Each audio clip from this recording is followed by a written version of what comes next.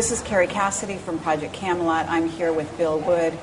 He's going to be talking about his experiences as part of a special unit, a SEAL unit in Iraq and other places around the globe as part of the American military. Some of this testimony may be considered to be in violation of his national security oath, but we are going to be trying to stay within the parameters of that, and he is going to, first of all, speak on the subject of a disclaimer in regard to a project that he is using this for on a personal level. Hi. I just want to disclose to everybody that I am writing a fictional book about this interview and the things that I discuss in this interview. And the reason for this interview is for purposes of marketing that book. And that book, of course, is fictional. Okay, great. And so at this point, we are going to start in the beginning, and I'd like you to talk about why you came and contacted me and what group or groups you, in a certain sense, represent, if you want to use it sort of loosely in that term. Okay. Basically, I don't really have any group that I represent. However, there are many, many people, both former and current military, that have a huge amount of concern over what the members of the military know to be what's really going on in the Middle East and places that we are occupying currently outside of this country.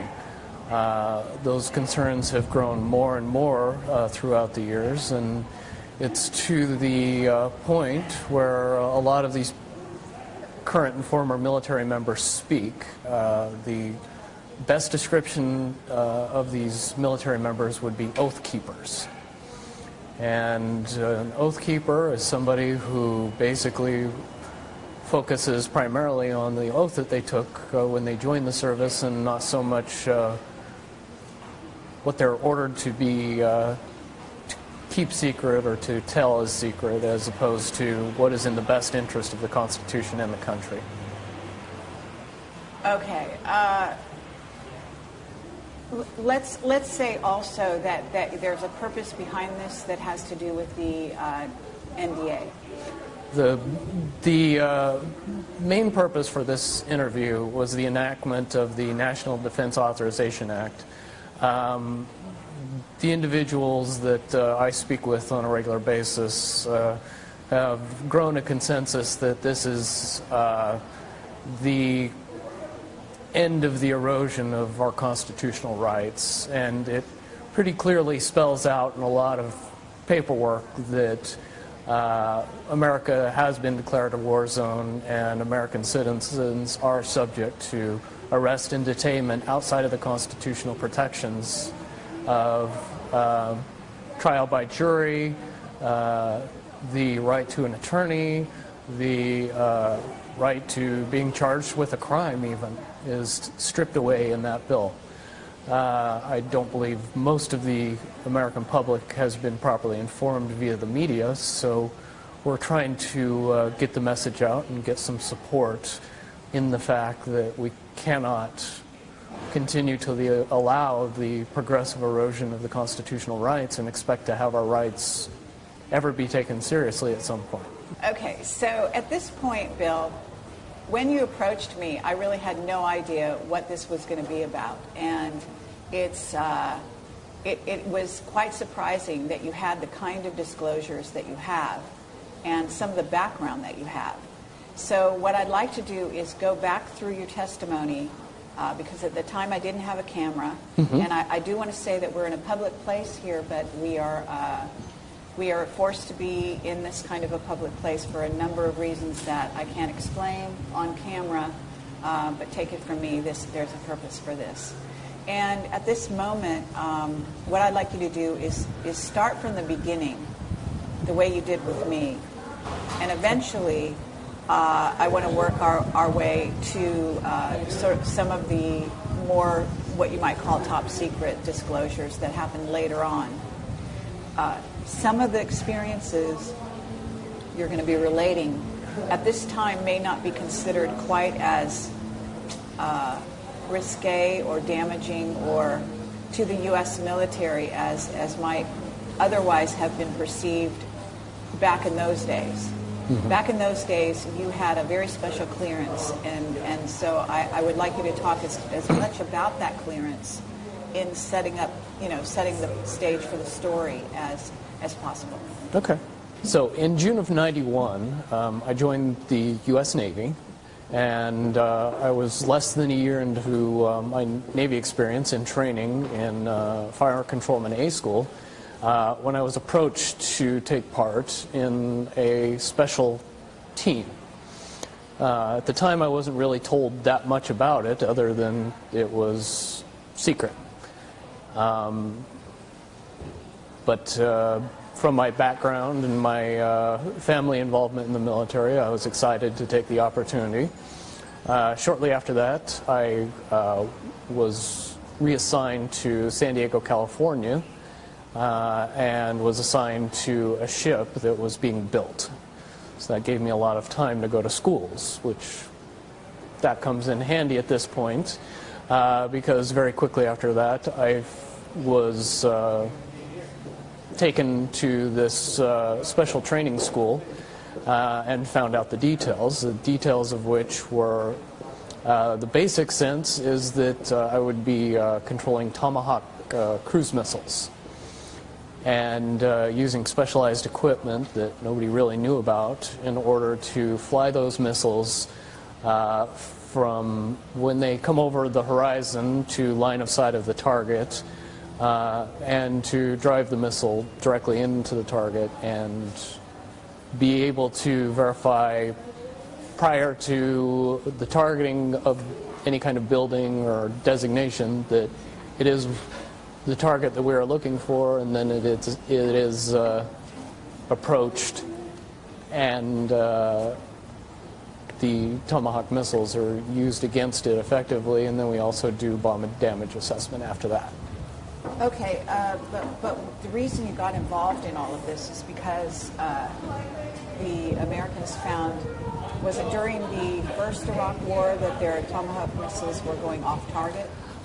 There was a problem with Tomahawk missiles in the first Persian Gulf War, and if anybody can remember the baby food factory incident, when buildings tend to look alike, they have trouble, the Tomahawk missiles have trouble telling which one's which. And the problem that they had, or that they found they had, was that it made the missiles only about 70% accurate. And that was a big problem because we ended up blowing up buildings that the Iraqis would then put on the TV and say they're blowing up baby food factories. And that tended to negatively affect us on the news, so we had to come up with a solution to that problem.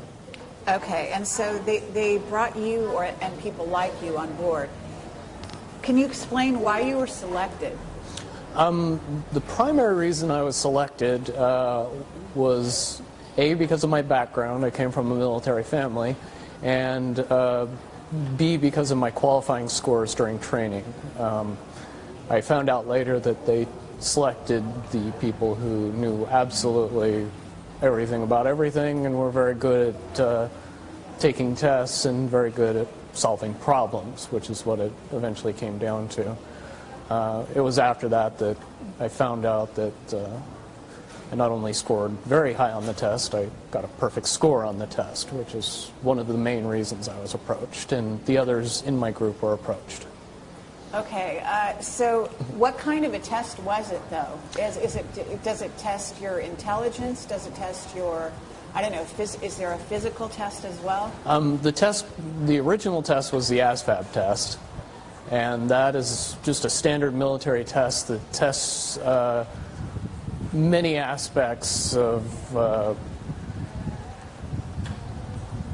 how intelligent you are, how you process problem solving, how you approach different situations, and ultimately how much knowledge you have on many, many diverse subjects. When it comes down to it, it's a overblown IQ test and relates mostly to your cognitive reasoning skills. All right. And was there a physical test as well? No, physical testing wasn't necessary for this project. Intelligence was more important. They later proved that the physical portion they could fix. The making somebody smarter, very difficult to do. Okay. Right here, I know that this is kind of going way ahead, but at a certain point you were trained and selected also, you found out later, because of your psychic ability. Is that right? I guess the proper term would be potential. Everybody possesses a certain amount of inherent ability towards upper-level thinking. It really matters as to how prone they are to being able to effectively use it and not let lies get in the way. Okay, and so you were trained in a very special place to enhance those skills, is that right? Lots of special places, but one in particular that I think people would find most fascinating, yes. Which is? One place that I was able to train at in particular that people would be familiar with is Area 51. I was able to go there for a single training course that was popularly entitled Advanced Psi. And basically what that class did for us is teach us to use advanced intuition. Basically bringing out your ability to know things ahead of time, predict things, delving into reading minds and predicting the future, if you want to use plain English to get into it. And would you say that you were trained as a remote viewer? Certainly that goes into the ballpark or the wider spectrum of what we are being trained to do.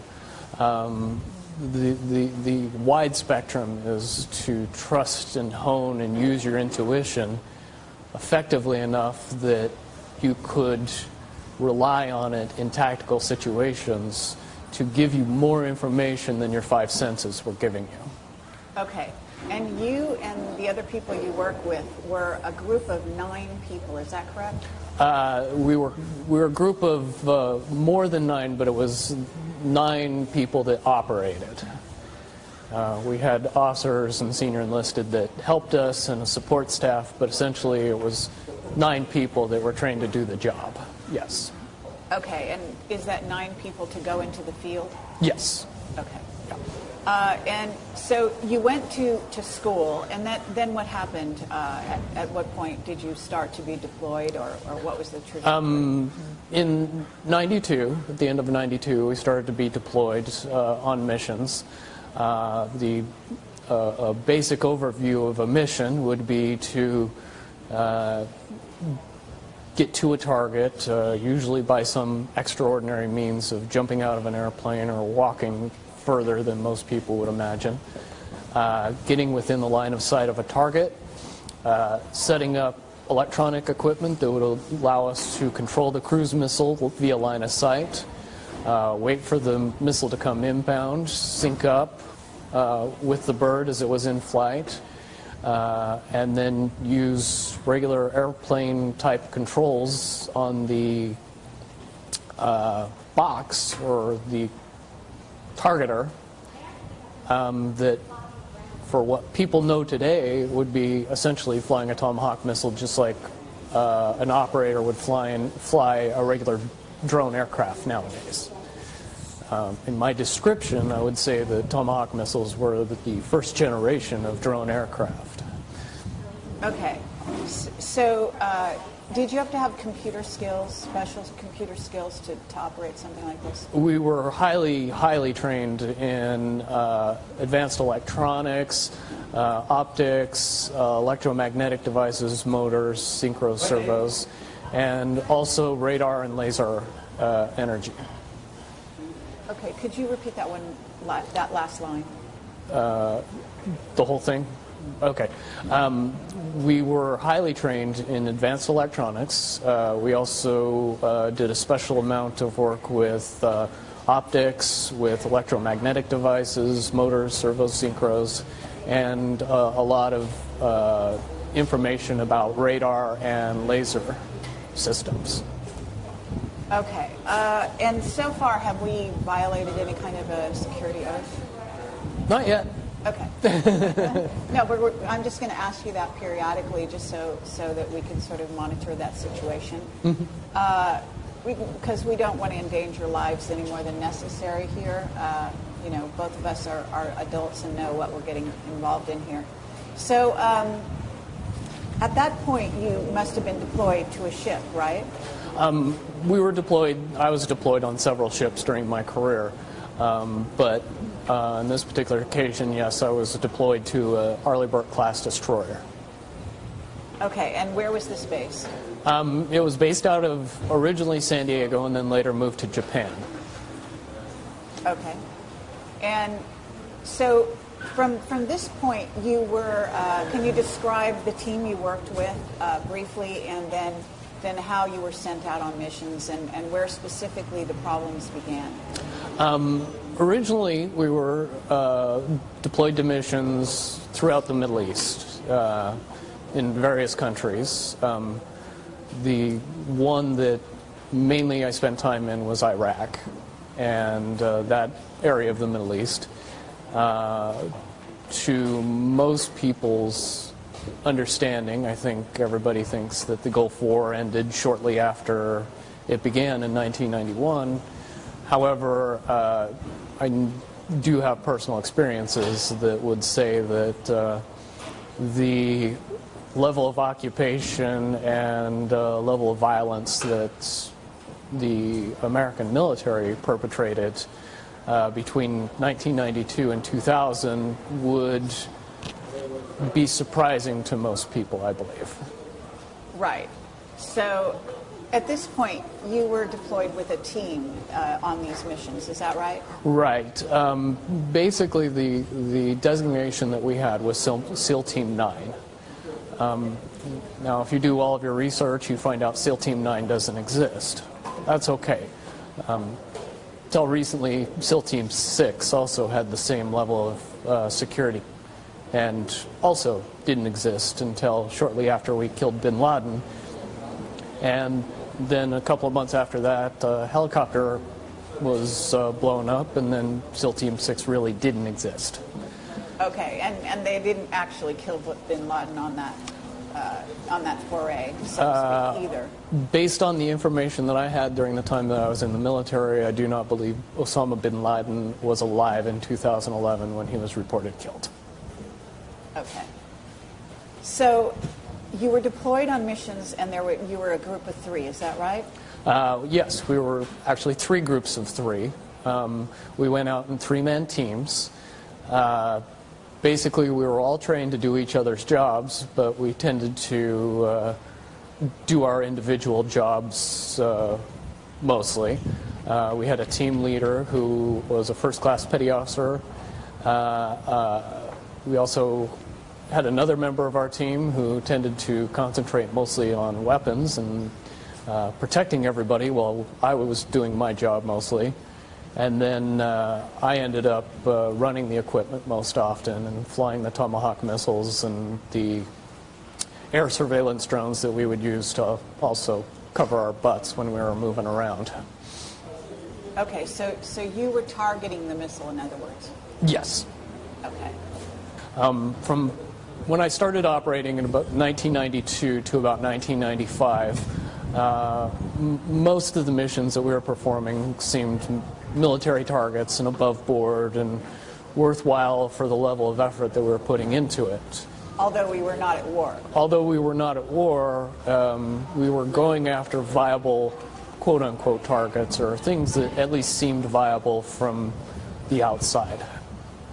Okay, but they were so in a sense, I mean, if we're not at war, for us to be sending a Tomahawk missile to bomb even a military installation in another country is technically an act of war, is it not? It's very much an act of war and completely violates UN rules and regulations. Yes. Okay, and so you were doing this on a regular basis Yes.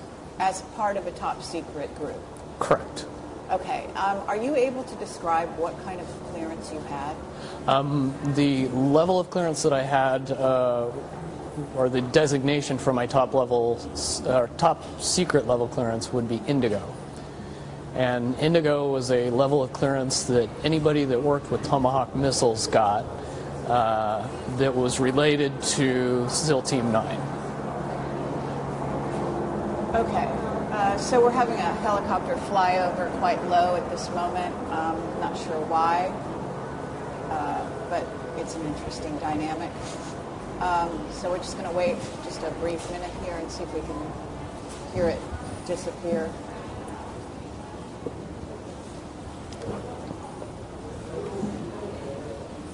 Okay, so at this point you were doing targets, and you were doing them in what countries? Throughout the Middle East. Do you want to name some of those countries? Some of the big ones that everybody would recognize: Saudi Arabia, Iraq, Afghanistan, one or two in Iran, Yemen, Syria, Libya. Those are the ones that people would be most appreciate knowing about. Would this be termed asymmetrical warfare? Very much so, based on the fact that the level of industrial revolution complex material that we were using against these countries, they had nothing that could counteract it or prevent it. Okay, so let's describe the missile itself, its range and its capability. And then the idea that I think you said that ultimately you were targeting 2. Is that right? Correct. Tomahawk missiles are, yeah, you like that? Okay, we're having more helicopter flyovers here. Not sure what. We're in actually a shopping center in Malibu. I'm not sure why we would be having some flyovers here. Popular. I mean, there's plenty of helicopter activity in the Malibu area, but it's usually along the coast, just FYI. Okay, so moving right along, the capability of the missile itself. How Tomahawk missiles work, they're normally sea-based launch missiles. The primary launch platform was either a Los Angeles-class fast attack submarine or an Arleigh Burke-class destroyer. There's certainly other ships in the Navy's arsenal that can launch those missiles, but that wasn't their primary purpose. Once a missile was launched from a ship, it would go along pre-programmed waypoints until it got close to the target, and then it would use a combination of radar, lasers, and terrain mapping to snake its way through the land masses until it got within the line of sight of a target. The official version of what a Tomahawk missile would do at that point was compare a picture of the target to a picture that it has in its database and designate itself upon that target based on what was inputted up to it shortly before it was launched. At that point, we could interrupt the flight path of the missile by syncing to it with a special piece of equipment. Okay, I'm sorry, we have a helicopter again flying very low over this building.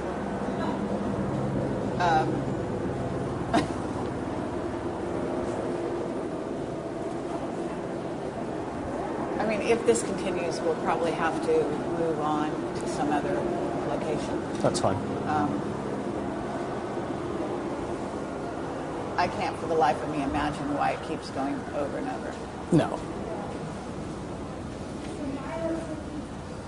Okay. Okay. Just back up a tiny bit. Okay. Once the... So you say that there was an official version of the targeting, right? Of how it targets, and then there's an unofficial version that you were involved in. Is that correct? Correct. And the way that I got involved in the launch of a Tomahawk missile was with a special piece of equipment that we had with us.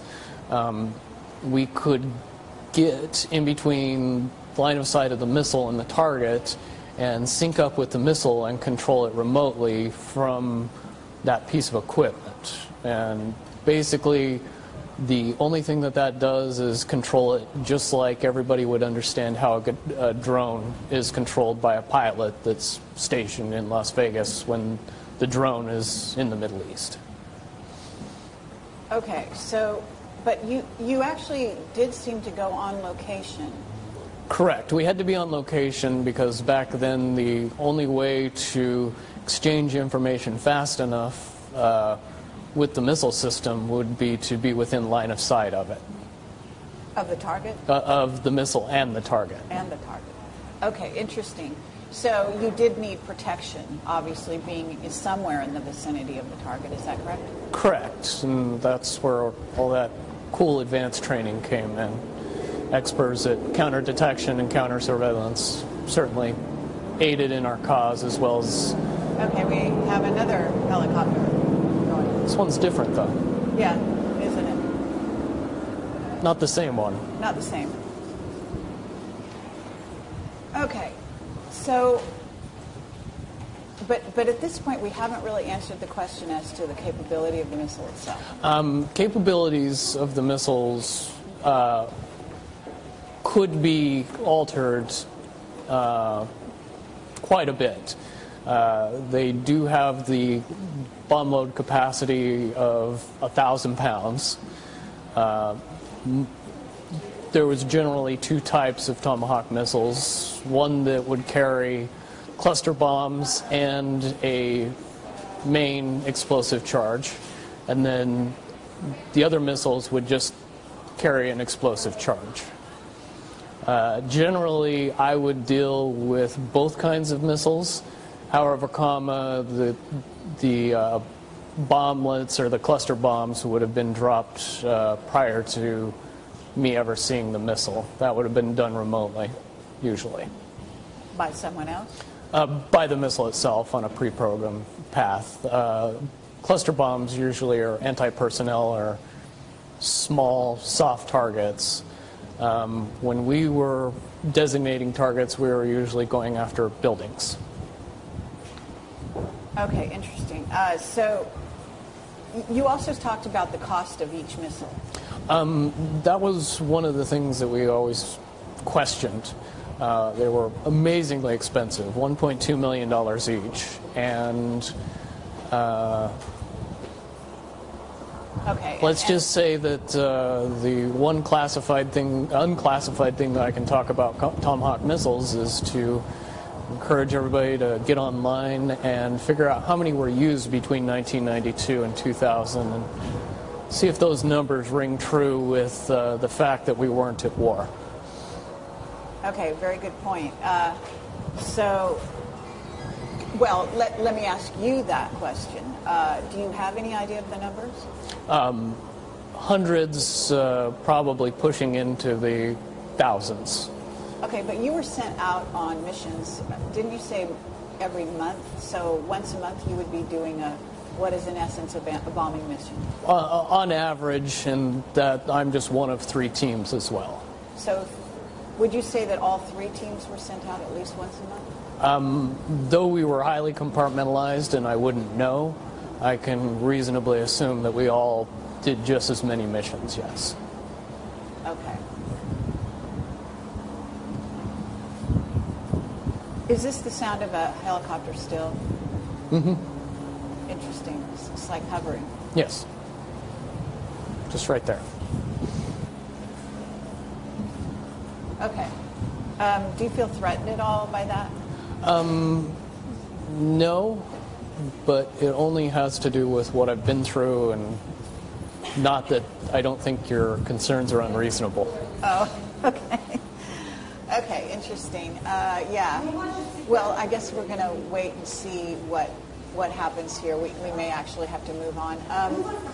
So at this juncture, what we haven't talked about, again, is the amount of damage that could be done by one missile. And then explain the notion that you used two after a while, and when you started using two. The most important thing to know about Tomahawk missiles was the material that they used for their explosive. It was called Destex, and the easiest way to explain Destex is C4 that you need a lot less to cause the same amount of explosion. So 500 pounds of Destex would be the equivalent of 2,000 pounds of C4. Okay. In explosive And because potential. I don't know anything about this, can you give me a radius? So if you targeted a building, what radius of damage would happen? The shock wave would destroy everything between 50 and 100 yards of the building. Okay. Loss of life would be almost complete at 100 yards. Oh, almost complete at what? 100 yards. Anybody within 100 yards of the bomb would, the overpressure is... Okay. And what about further away than that? Beyond that is the potential for dying from anything from weak blood vessels in your brain to debris. And that would spread over a much greater distance depending on the target. Okay. And these installations or buildings that you were bombing, even though we were not at war, that were in the Middle East, you had intelligence that gave you background on why that target was selected. Is that correct? Correct. We always were given information about the target and what it was supposed to be, and how we were supposed to be doing the mission. Later on, after we'd been doing it for several years, we tended to question that information based on the fact that we found that more often than not, the information was either kind of wrong all the way up to completely wrong. Okay.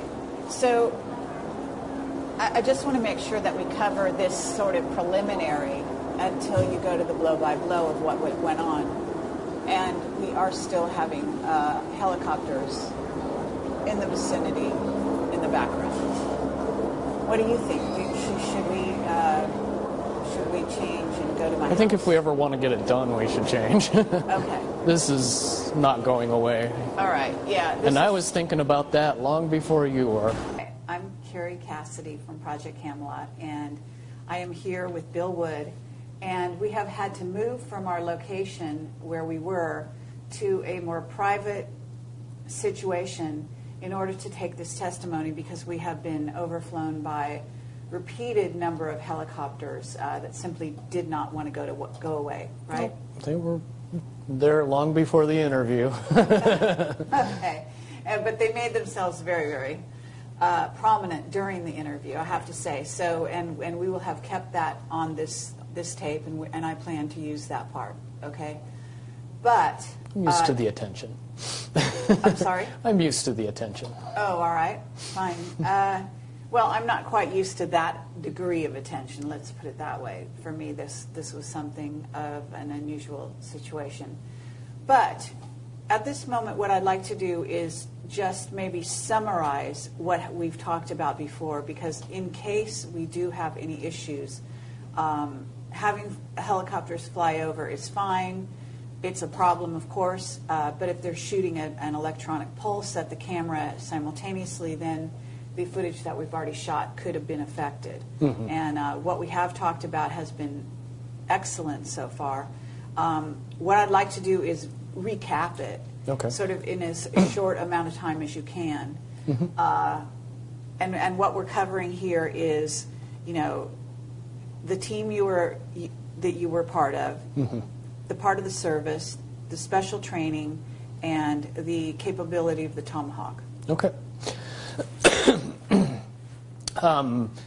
Basically, my military career was such that I was in the United States Navy from June of 1991 until June of 2001. In that time, I served in a special unit called SEAL Team 9. We were trained primarily to use us as an asset to control and handle Tomahawk missiles, cruise missiles, that were used inside the Persian Gulf region in the Middle East throughout the time frame of 1992 to 2000, to my knowledge. Those missiles were used in a capacity similar to what people would understand how drones are used today, both as intelligence gathering, but obviously the end game with Tomahawk missiles was to blow something up at the end of the flight. So that's what we would do over a secure link. We would get the equipment ready, wait for the Tomahawk missile to come inbound, sync up with the missile, and then control it through its terminal phase of flight.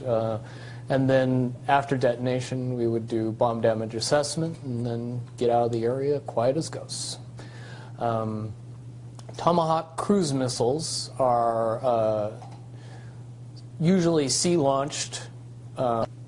So from that point on, you're in 1995 and you're still being called out. When you're not doing these assignments, these once-a-month assignments, you are on the ship doing other jobs? Yeah.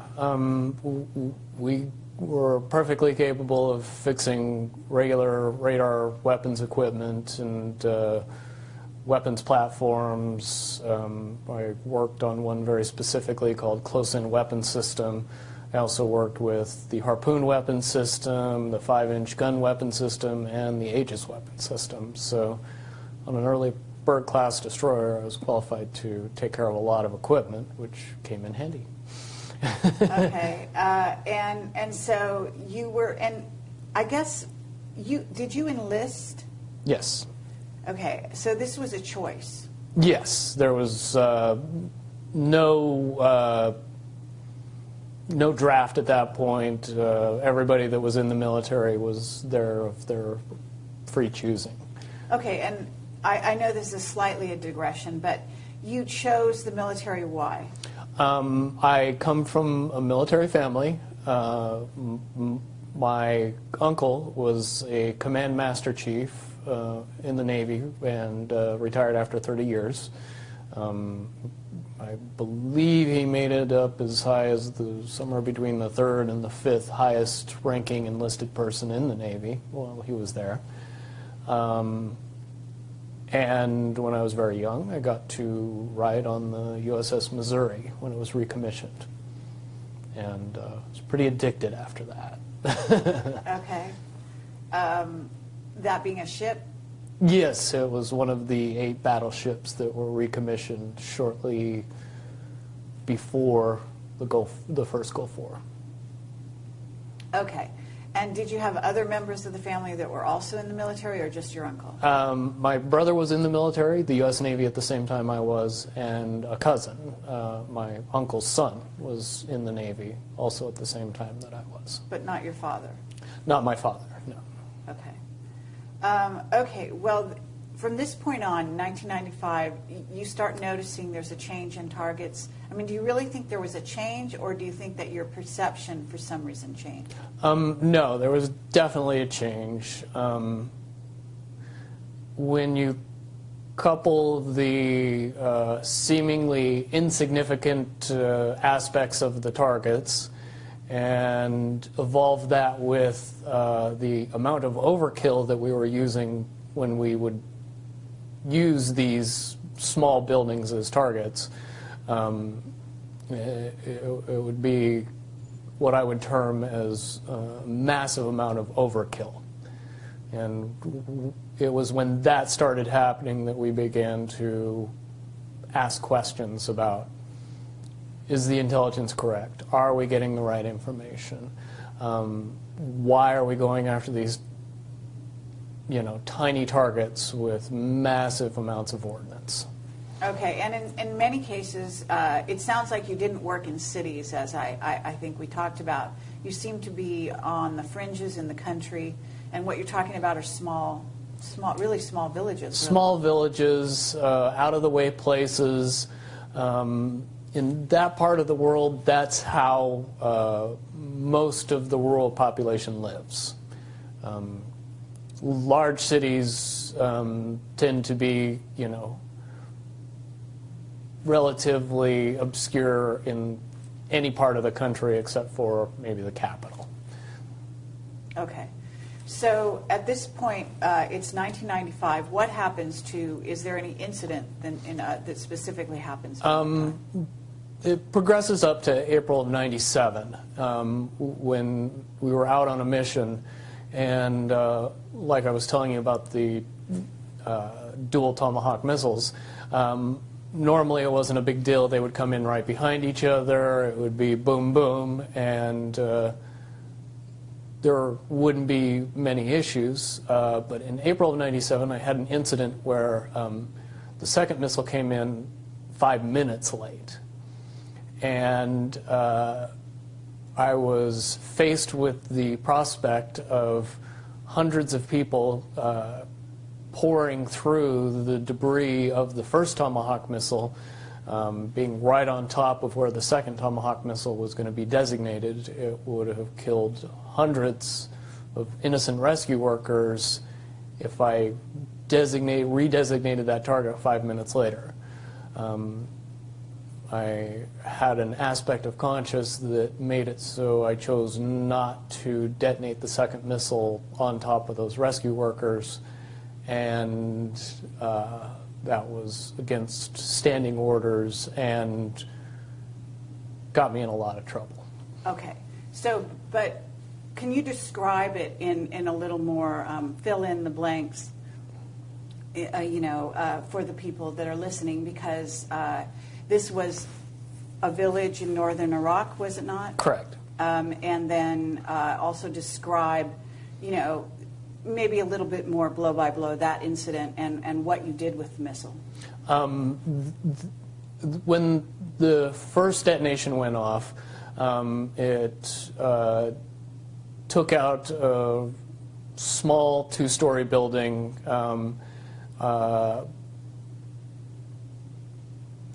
That was kind of set off away from most of the other area. When the missile did detonate, a huge number of people from the surrounding village came in to go through the debris and find any survivors and help people that were injured, because there was a large amount of collateral damage in and around the building as well. Smaller buildings, homes were knocked over or torn to bits, and there was a lot of injured people. So, and what you were saying was that the impulse of the townspeople when any building is targeted is afterwards is to rush in to sort of deal with the wounded or Correct. Handle the situation, right? And yes, and that was normal for my experiences to see people go in after the detonation and do what they could to help the people that were inside or the people that were hurt outside. Okay, and so at that point, what happened? At that point, I made the decision not to detonate the Tomahawk on its designated target, and I flew it safely off into a mountain and detonated it there where it didn't hurt anybody. Okay, and what people need to understand is that you were completely in charge of the controls at that point, right? Yes. So it wasn't the other two people that you're working with that necessarily agreed with that decision. This was your own decision? This was my own decision, and there was nothing that the other two people could have done to make it happen, because there was just no time in between when they realized something was up and then the missile was destroyed instantly after that.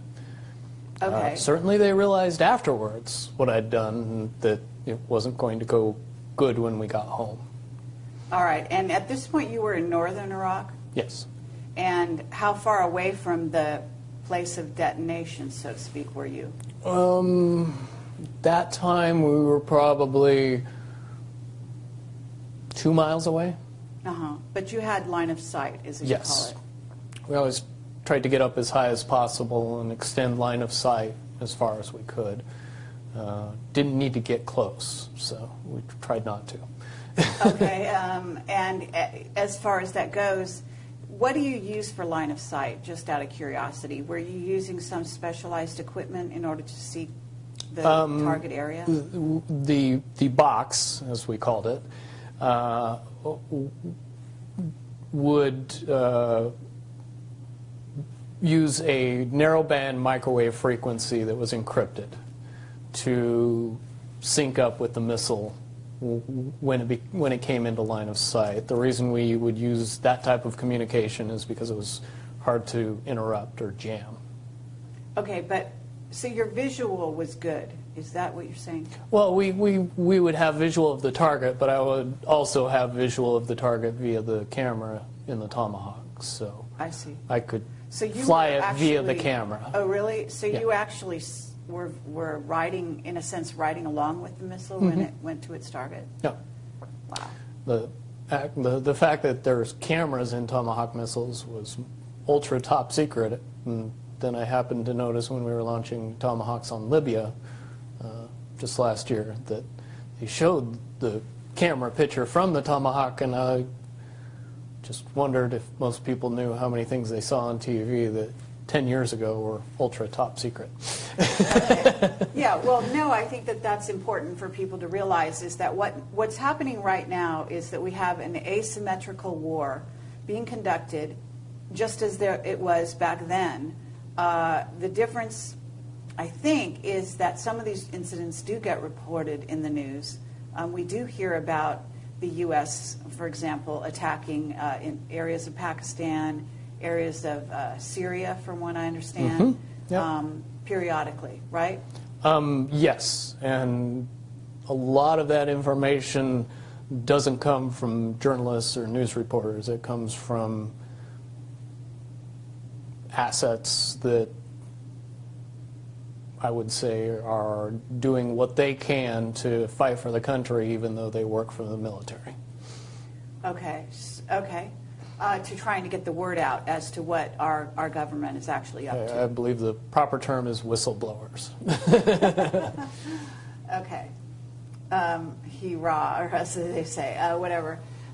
So what happened? Okay, so this happened, and then what happened when you returned? Or what was the trajectory? Nothing per se happened when I returned, but a month after that incident, I found myself facing general court-martial for unrelated charges. Okay, so you literally went back to base and there was no repercussions? No one said, what did you do with the other missile? Why did you fly it off target? None of that happened? During debrief, I mean, there was some very upset people, and why did you do? And many conversations with many different people about saying exactly what I said to the person before them, but I was adamant that it was a mission gone bad and I wasn't going to kill a whole bunch of rescue workers, and I thought it was left at that. So you continued to be called on assignments after that, right? You and your team. I didn't go on another mission before I was facing court-martial, no. And what was the period of time between those two things? It was a month or less. Oh, so you immediately were, it's pretty much, I mean, 1 month of downtime, and then you were called into court-martial. Mm-hmm. Okay, and that was for what? That was for what they said was child rape, which it definitely was not true. Okay, so basically you're based on a boat, ship, from 1992 until this time, which was 97? Yes, I was based on a ship, but realized we weren't always on the ship and we weren't always in the Persian Gulf. Okay. So was this on leave, an incident that happened when you were on leave? This was an incident that happened 2 years earlier when we were back in home port in San Diego. Okay. And just to summarize that quickly, the situation was what? The situation, what actually happened was I found myself in a situation where I was having consensual sex with a 16-year-old girl when I was 25 years old. Not what they characterized it in my court-martial as. Okay, so she was 16, but you thought, but even that was underage, or I don't even know what the laws are. Well, the laws in California at the time were that 16 and 17-year-olds could consent. That law has since changed. Now it's a misdemeanor for 16 and 17-year-olds to have sex with people over the age of 18, which is why I didn't get charged in the civilian community. I was charged via court-martial. Okay. So they went back 2 years prior and charged you, and did you know why? Like, I mean, you basically put two and two together and figured that they were targeting you somehow. Can you describe what the rationale is on the part of the military and how you explained how they kind of have something on each person? Well, the rationale is obvious. If the military has something that they can use against you, which in my particular case was obvious, they can not only use the situation, but blow it completely out of proportion. And in the military justice system, there is no real recourse to being able to prove yourself innocent of charges. More typically, you're found guilty long before you ever make it into your court-martial. You don't have the right of a jury of your peers. Your jury consists of military personnel that are senior to you in rank and that have an overwhelming desire to protect their career over what they decide in your court-martial. So, in other words, they're sort of conditioned to find you guilty regardless, because that works in their favor. Absolutely, because if you go into a room being told by somebody that's in authority over you that a person is guilty, it's nearly impossible to be an impartial juror at that point. I think Bradley Manning could tell us all about that. Okay, yeah, no, that's pertinent, actually. Okay, so at this point, you've actually gone against orders. They decided they want to pull you back into rank, or whatever you call that, rank and file. So yeah. what did happen then?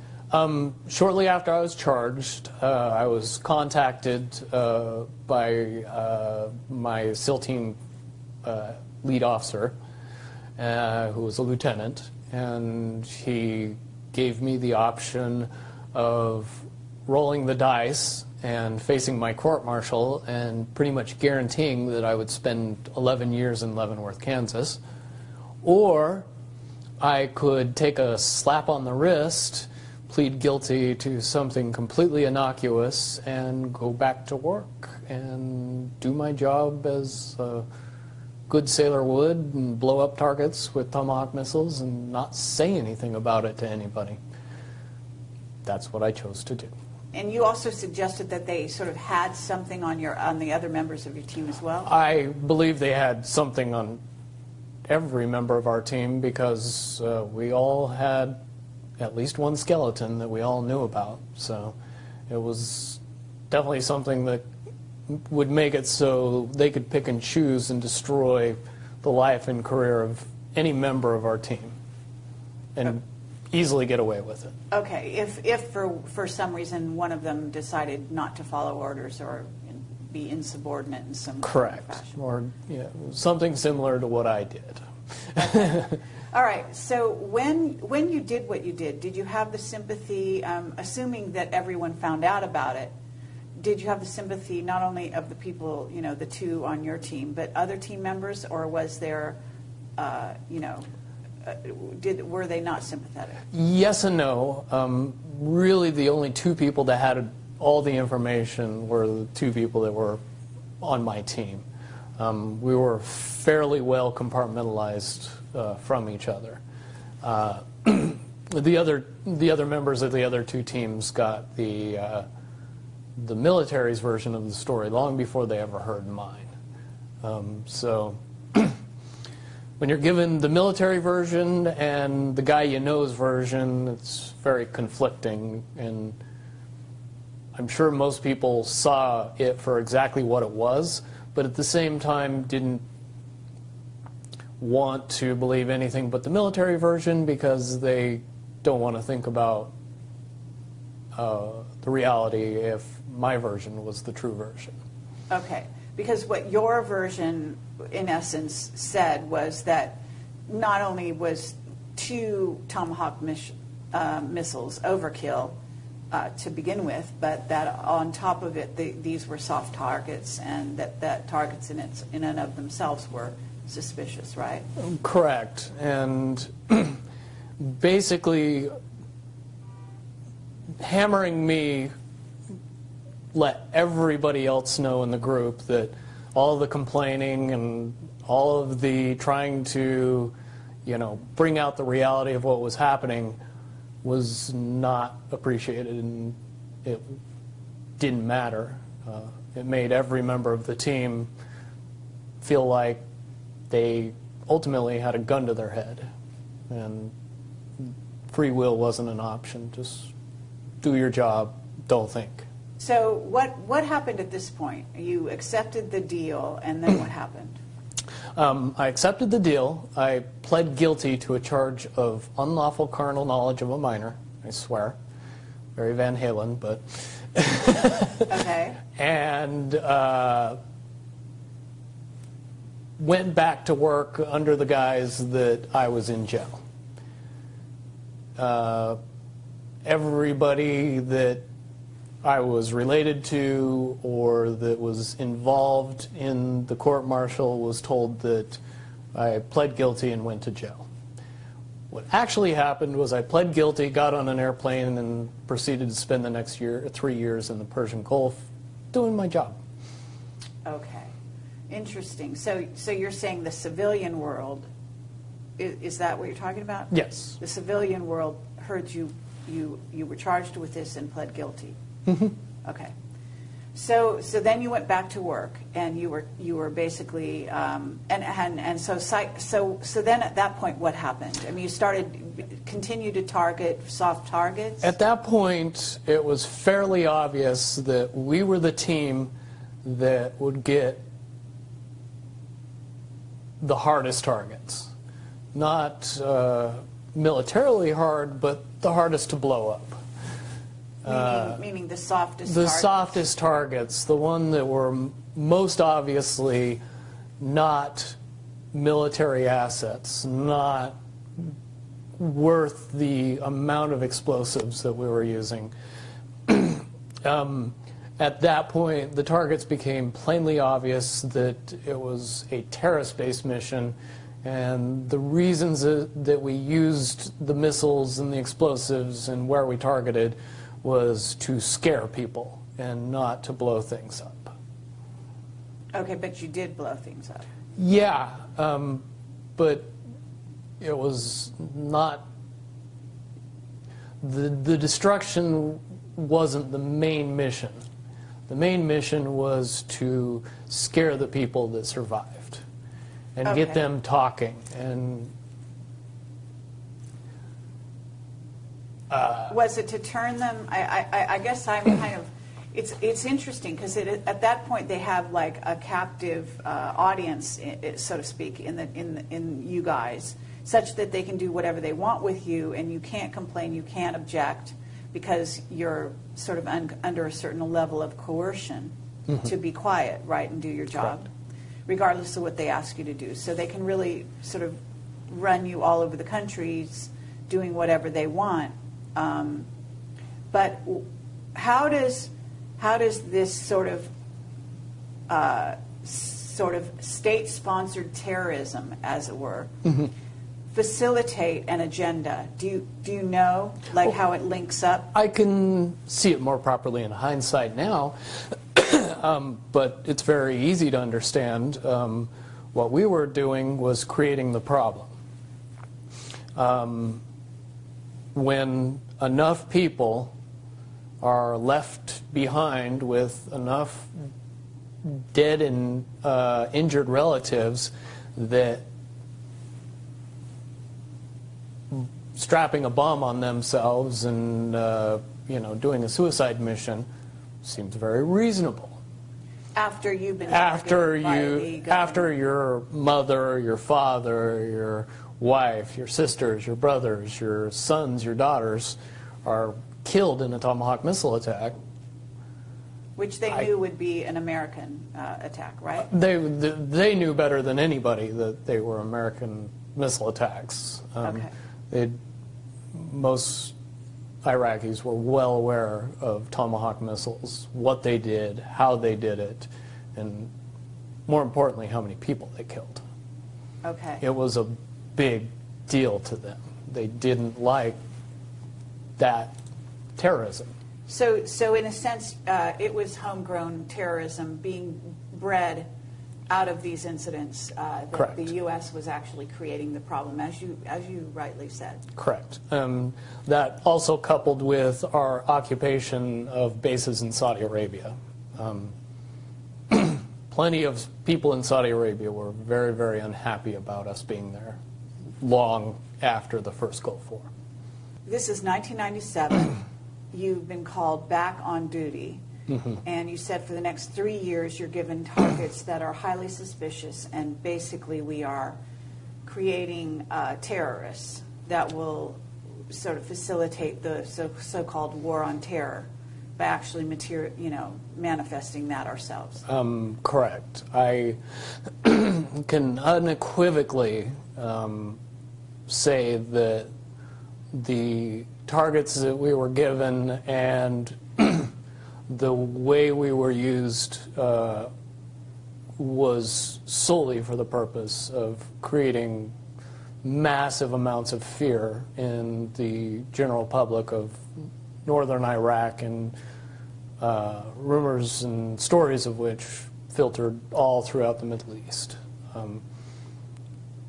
Definitely in 1998, I would say that the average Middle Eastern person knew for sure that the U.S. military was targeting civilians under the guise of combating terrorism. At that point, your sort of mental state must not have been great, right? No. I was very distant and dark. I was only able to deal with the fact that I had to do what I did because I knew that the consequences would just put me in jail. Would you say that that was true of the other team members as well, or? Certainly, everybody was well aware of my situation after that, and my situation coupled with the targets and the evolution of what we were doing as far as warfare was plainly obvious to everybody that was performing missions. Okay. So what happened then at that point? Basically, we continued on to go after these soft targets and do our jobs and not really say anything. That climaxed in December of 2000 for me and my group. During the time that we operated in northern Iraq, we found certain groups of indigenous population that we would consider assets and would use on a semi-regular basis to accomplish our missions. In turn, we would help the indigenous people of the villages with food, water, ammunition, protection, intelligence, give them what we could to pay them back for the kindness that they offered us when we needed help. Okay, and these individuals or the villages where you were finding shelter, so to speak, were they among Kurds or among Shiites? Kurds and Shiites. Sunni sect wouldn't help us. Oh, all right. But the Shiites and the Kurds, they were more than happy to try and do something positive for their country, to try and help the U.S. military. So eventually the dictatorship that existed in the country would eventually fall and they would have democracy and freedom. That's what they believed. That's the rationale that they were sold, so to speak. Yeah, I mean, it wasn't propaganda.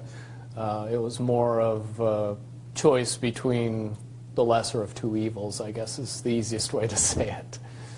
So, okay, so this went on until 2000, and then what happened? In December of 2000, we came back to a village that we were using as an asset. And on the mission before this one, we had gotten intelligence from the village elder that described an imminent attack on U.S. soil that involved pilots.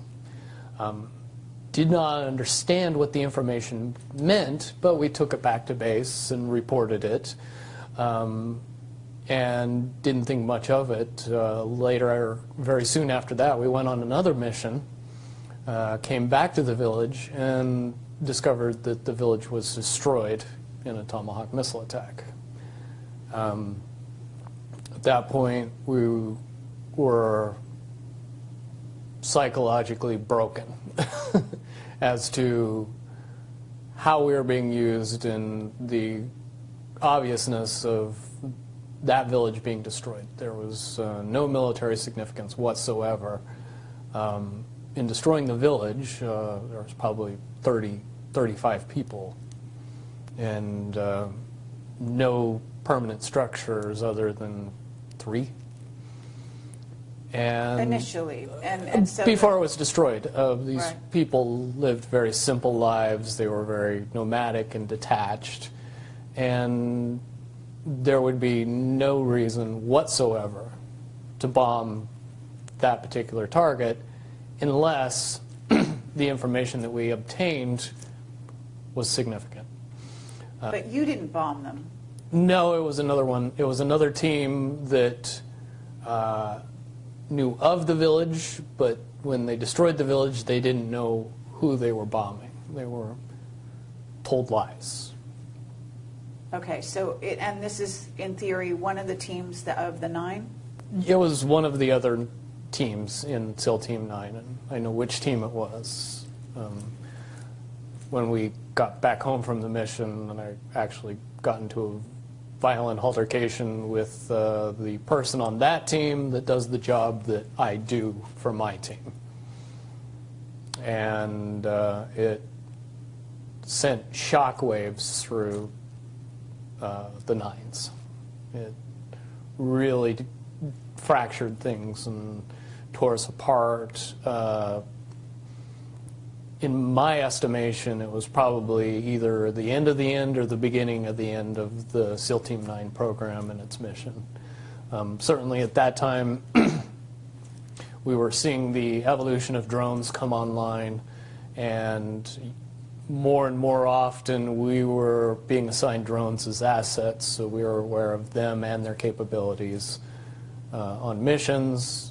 And shortly after that, drones became weapons-based platforms, and they started using the much more humane Hellfire missile to accomplish the goals that we were accomplishing with Tomahawk missile attacks. When you say much more humane, are you joking? Tongue-in-cheek, Hellfire missile has a 25-pound warhead. Tomahawk missile has 250-pound warhead.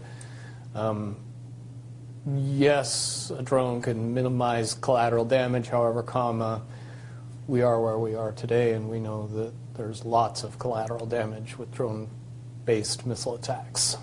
Okay. Yeah, I didn't even realize that drones were military, equipped to.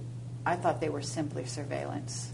Most people don't. Not one of those well-advertised things that our media keeps us up on. Right.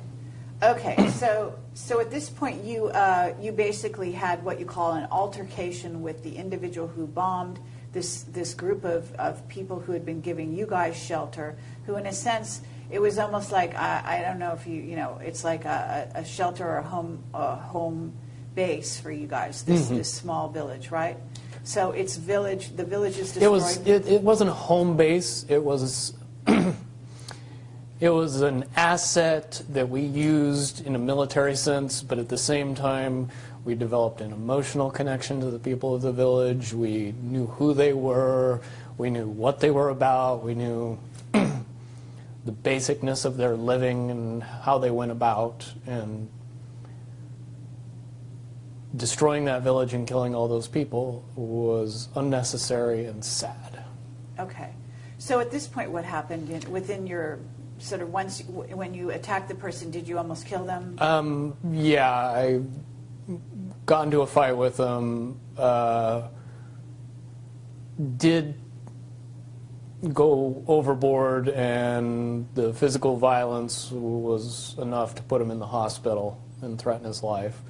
I'm pretty sure the only reason I was able to do that level of damage is because that person didn't fight back. Certainly we're evenly matched as far as hand-to-hand weapons combat at any other given time.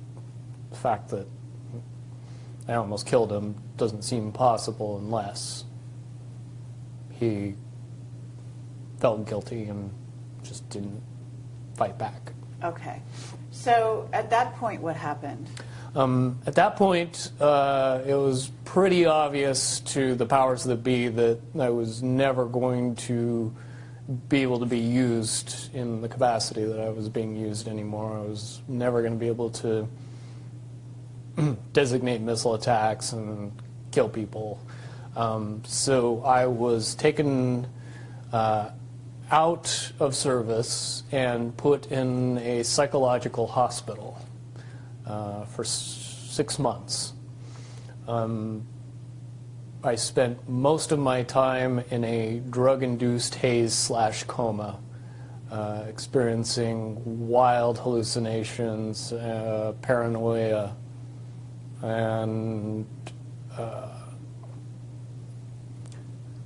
treatment programs that focused my mind solely on fear and distorted reality and believing in a bunch of things that were only manifesting themselves because of the drugs, the hallucinogens, the psychotropics. So they were basically messing with you at that point through, would you call it mind control techniques? I would more correctly characterize it as mind destruction or psychological destruction, stripping me from all reality as far as, up and down, left, right. Perception became something that was very fluid and could be influenced very easily. Okay. So, and this went on for 6 months, did you say? 6 months. Towards the end of the 6 months, the drugs stopped. I came out of my cloud I guess is the best way to put it, and was told that I was being released from the military, and that everything was going to be fine, and that they just made the decision that my 10-year mark, which was when I was supposed to get out of the military. I was pretty happy about that, especially after the 6 months of what I would easily classify as torture. I would have done anything to get out of that. I understand. Would you say, though, that, and you alluded to this off camera, the coincidence is a bit sort of mind-bending, if you will, that you actually got out on your supposed planned release date? Correct. Had none of these other altercations, et cetera, happened along the way? According to my court-martial, I should have spent 11 years in prison. According to paperwork that I have, I spent exactly 3 years and 1 month in prison and got out at exactly the time I would have gotten out if I would have otherwise been discharged. So the two questions I would ask is, do we normally let people out 8 years early, and do we normally pay them while they're in prison? I don't think those would be easy questions for anybody to answer inside the military right now. And I've proven that since I've gotten out. You know, there's so many avenues we could go down, and I did ask you to watch the video of Duncan O'Finian, which you weren't familiar with prior to our No, interview. didn't know he even existed prior to you mentioning it. So. Okay. And do you want to say your reaction to seeing that? My reaction would be mostly based on my perspective and what I know. And in a word, the things that I heard and the information that he gave were eerily similar to many, many aspects of my training. It was quite spooky, the things that he went through and the things that I went through, how strangely they coincided. And I understand completely why you would bring it up, because they are, for all intents and purposes, parallel paths that we both experienced on some level. At this point, you got out of the military. What happened then? I got out in June of '01.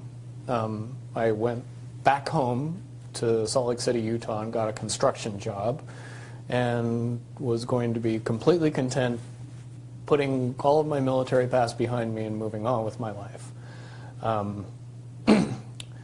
On September 11th, however, that thought process got majorly interrupted when the Twin Towers were attacked, the Pentagon, and another flight was hijacked. It was at that point, based on my experience, that I looked at the events of 9/11 and drew much, much different conclusions about the whys and wherefores of the event, and some major, major problems with the popular story based on what happened.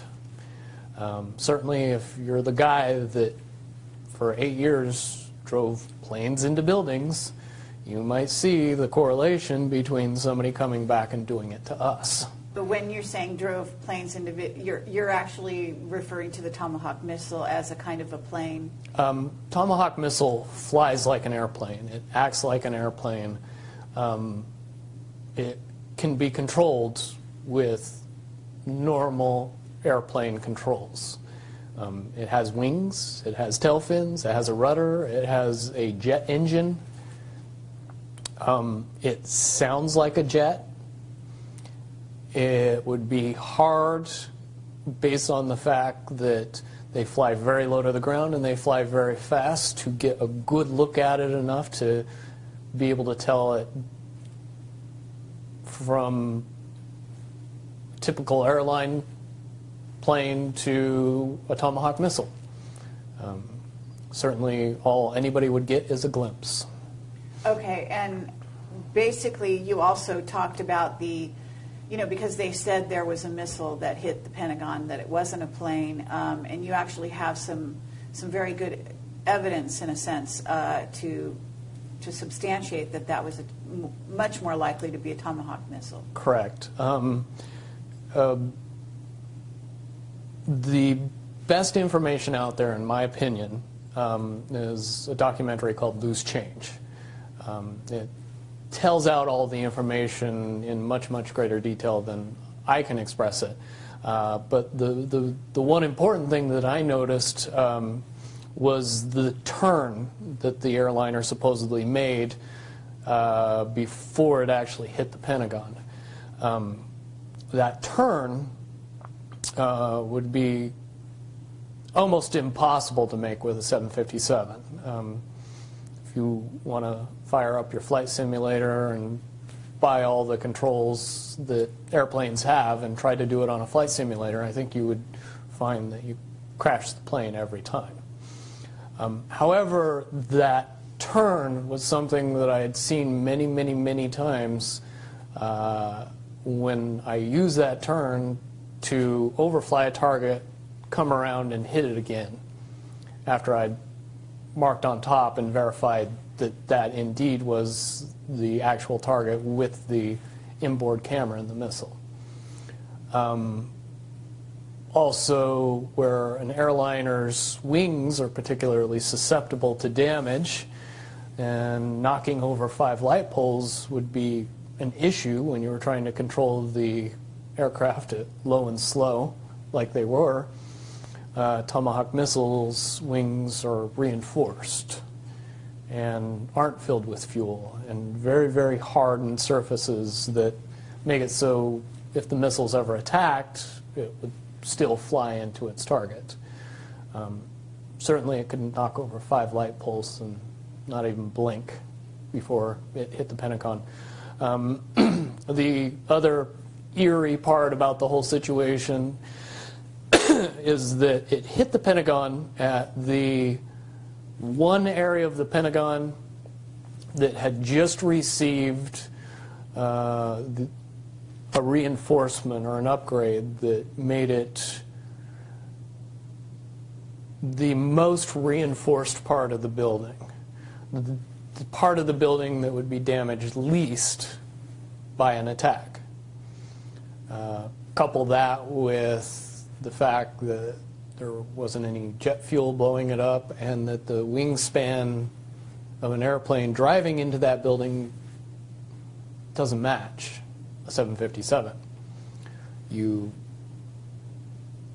model a Tomahawk missile and its flight path and payload and wingspan and all the other technicalities of it, and I think you would find that the estimated damage of what that attack would cause to the Pentagon at that particular area would fit very nicely with the actual damage that happened to the Pentagon in that particular area. And the fact that they had evacuated, or at least that a lot of people were not there, and that, didn't you also allude to the fact that it appeared that there was evidence that Cheney had been waiting for the in the documentary Loose Change, it does have some pretty damning evidence that the vice president was well aware of the attack. Then again, you could look at the reaction of President Bush at the time that he was notified and realized, assume that somebody knew something ahead of time. Well, his reaction would be stereotypical of that, in my mind. What you also alluded to was the idea that you weren't the only one who, or your group, your SEAL team, weren't the only ones that had received advance warning of 9/11 during the time prior to that. Is that right? No, I would say most government agencies received some notification or some warning of the attack ahead of time.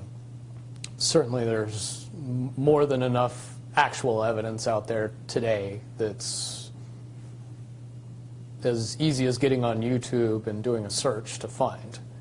after that, I spent a lot of time and effort going back and connecting a bunch of little pieces of information that, if somebody was doing their job back then, could have easily determined exactly what was going to happen and prevented it. Okay, meaning you went back and looked at intelligence that had come in over the years, or? Not over the years, but over the weeks and months prior to 9/11. Okay.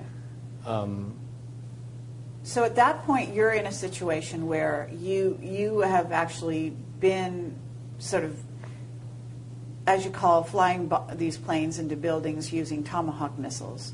9/11 happens. You suddenly, in a sense, that's like a wake-up call, I would imagine. Oh, it was a huge wake-up call, because now I knew what the incident involving pilots was all about. And if I knew about it, who else knew? Who else should have known? Lots and lots of questions came into my mind very quickly. And also watching the demolition of Building 1, 2, and 7, based on the fact that I've seen a lot of buildings blown up. And I've seen a lot of buildings demolitioned on purpose. Most Americans haven't seen a lot of buildings blown up. They've just seen a lot of buildings demolition on purpose, and really can't separate the two. When they see a building being demolished and hear it's being blown up, they mesh those two together and just assume that that's what they saw. If you know anything about the physics of explosives and actually blowing buildings up, very rarely, no matter how much ordnance you use on it, does it fall down completely, even tiny buildings. But what I saw on that day was buildings falling down as if they had no structural support anywhere throughout the building. In other words, a demolition. The only way that can happen is if all of the support throughout the building is removed specifically on time and on purpose. Certainly if Tower 1 and 2 fell down the way from the destruction that they said that it fell down from, the top of the building would fall down, and then it would slow down because it was meeting the resistance of the structure below it. That never occurred. It fell straight through the building all the way to the ground with very little in the way to stop it. Again, any demolitions expert could tell you beyond a shadow of a doubt that that's absolutely impossible. You couple that with the information that when the Twin Towers were built, that they were built to withstand a 707 attack, and they were engineered specifically for that possibility.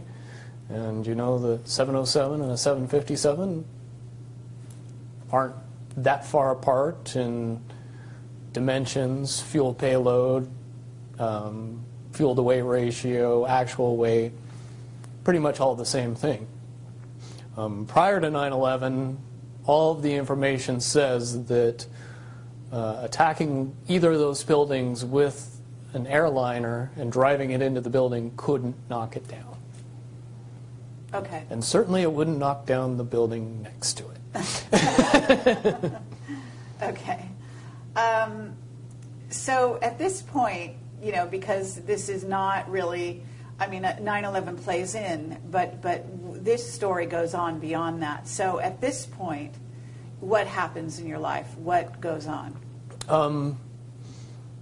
At the time of 9/11, I had just gotten out of 3 months removed from the worst nightmare I could ever imagine in my life. I was not anxious to go back to that. So I kept my head down and I didn't say anything, and I wasn't about to tell people what I knew. Things had to evolve more and more out of control, and eventually they did, to the point where, I was hearing that Iraq possessed weapons of mass destruction, which I knew couldn't be possible, based on the fact that we had blown everything up that could even be remotely classified as a weapon of mass destruction. The country was not capable of sustaining a weapons of mass destruction program based on the amount of devastation that we had been pouring on it for the past decade. And so I knew something was up after that. The enactment of the Patriot Act further solidified my problem-solution beliefs on what happened with 9/11. Ergo, we created a problem and then were given the solution. And we never really questioned that solution. Never were really told that, yeah, but they attacked us because we had been attacking them for the past decade. Okay, well, the understanding, though, is that they actually didn't attack us, that this was an inside job on top of all of that. So certainly, if a Tomahawk missile hit the Pentagon, I do have some questions about what happened to the airliner that was supposed to have hit the Pentagon, and also the one that crashed in Pennsylvania.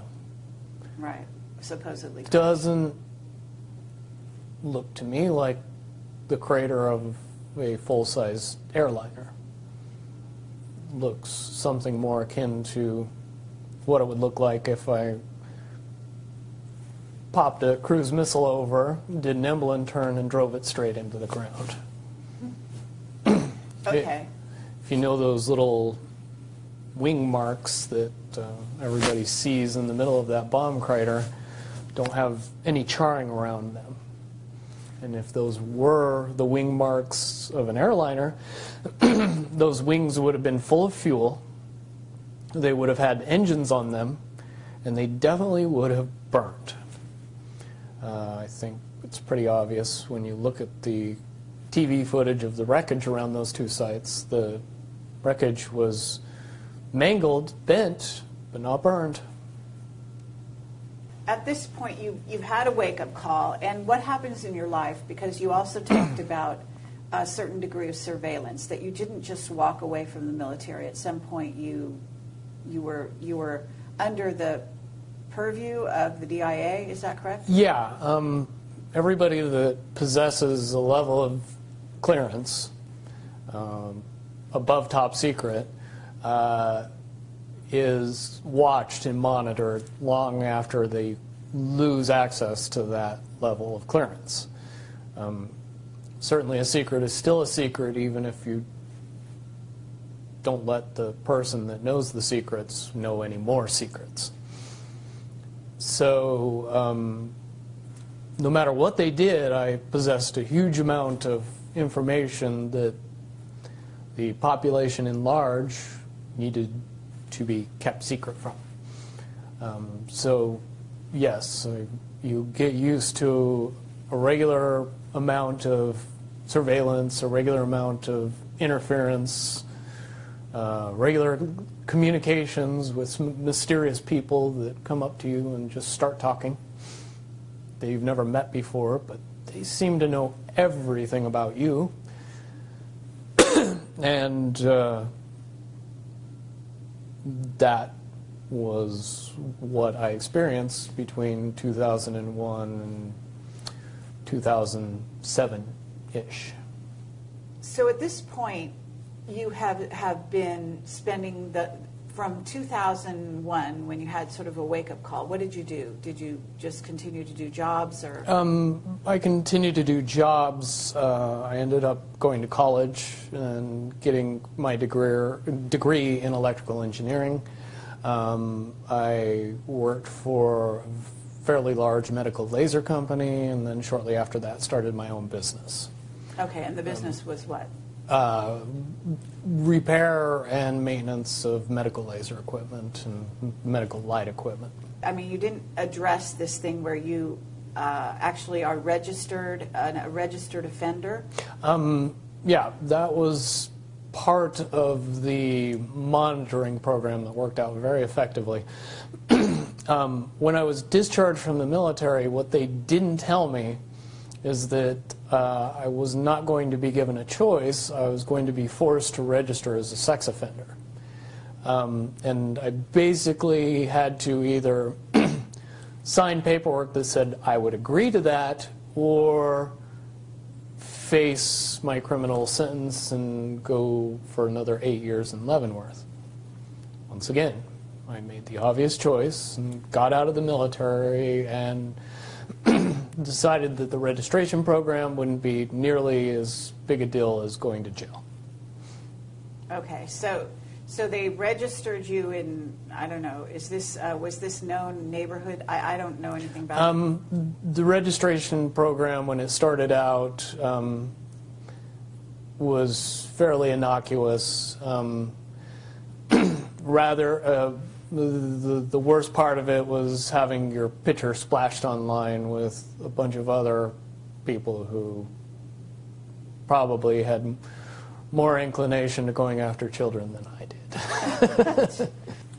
Over time, the buildup of what I was seeing and what I was experiencing and what I knew from my previous military experience in what I learned since getting out of the military, it began to build and build and build and build until it eventually got to the point where even I couldn't take it anymore. And at that point, I began, looking up information on the internet, doing research, information gathering, kind of quote-unquote building my case. Shortly after I began doing that, I was contacted by a group of people that were also doing the exact same thing and were much more aware of who I was and what my experience in the military was on a top secret level. I was very surprised by that. But I learned very quickly that there's people out there with a huge amount of information that are fighting for the good guys. Okay, so in essence, you were contacted by a group of what we call white hats. White hats, I call them oath keepers, but essentially they're the patriots that our government would classify as terrorists. Okay. But they are ex-military by and large, and some of them are still in the military. I would assume a large number are still in the military or the government in the FBI, Secret Service, CIA, any alphabet agency. There's got to be a percentage of people that are seeing the day-to-day and going, this is wrong, we got to do something. So they contacted you? Yes, and over the course of a few months, I was vetted, and if you don't know the meaning of the word, that is a cute term for saying how much you could be trusted and how much you would lie and what you didn't want to talk about. When you figure out that the people on the other side of the vetting process already know all that and they're just trying to figure you out and see if all that's true, if you respond exactly the way that you are portrayed in their minds, it's very encouraging. And, they knew my deepest, darkest secrets, and they knew even more than that. And when I came out with the information I did, I kind of graduated and got a trusted role in a very compartmentalized world. Okay. But at the same time, there was some kind of incident, wasn't there, with the DIA in which you started to refuse to be dealt with the way they wanted you to be dealt with? Right. Shortly after I decided that I was going to do what it took to see my part of justice being brought into the limelight and into popular knowledge of the world, I also told the DIA handlers that visited me shortly after that incident that they could not bother talking to me anymore because I wasn't going to be handled by the government. And I was going to be a problem, and I was going to be a loose end. And I was going to be somebody that they had to worry about. Okay, and then what happened to your livelihood in terms of your business? Over the course of 2 years, my business was destroyed. My clients were all mysteriously notified of my sex offender status. Many of my neighbors were visited by the police and had information brought to light to scare them. Fortunately, they didn't know that my next-door neighbor was my best friend, and I helped him get the house, so that's how I know this all happened. But basically, it got to the point where I was being followed by the police, Las Vegas Metro Police Department, when I was living in Las Vegas at the time, being pulled over, ticketed, arrested, and more or less harassed, both me and my fiance, on an ongoing basis. It reached a climax in April of last year, when the final straw, where they set up a massive amount of traffic enforcement for no particular reason whatsoever that they can explain, and pulled me over that day on the way to a competition, a bodybuilding competition, that I was going to be going to with my fiance, and it was the only way that they would have any idea of where I would be and when I would be there. And so they used that to their advantage. Have had several incidents similar to that happen, but managed to slip through their little nets every time since then. And fairly confident that I will continue to do that until such time as I have the opportunity to make it so that can't be used against me as a weapon anymore. And this video should be a big part of that. So you're working with this group, and one of the reasons you came to me was actually because of this Defense Authorization Act. Yes. That sent shockwaves through the community that I'm involved in. Basically, that is the final straw of the complete erosion of constitutional rights. It literally has government giving itself permission to violate the rest of the Constitution. And that has a lot of people concerned.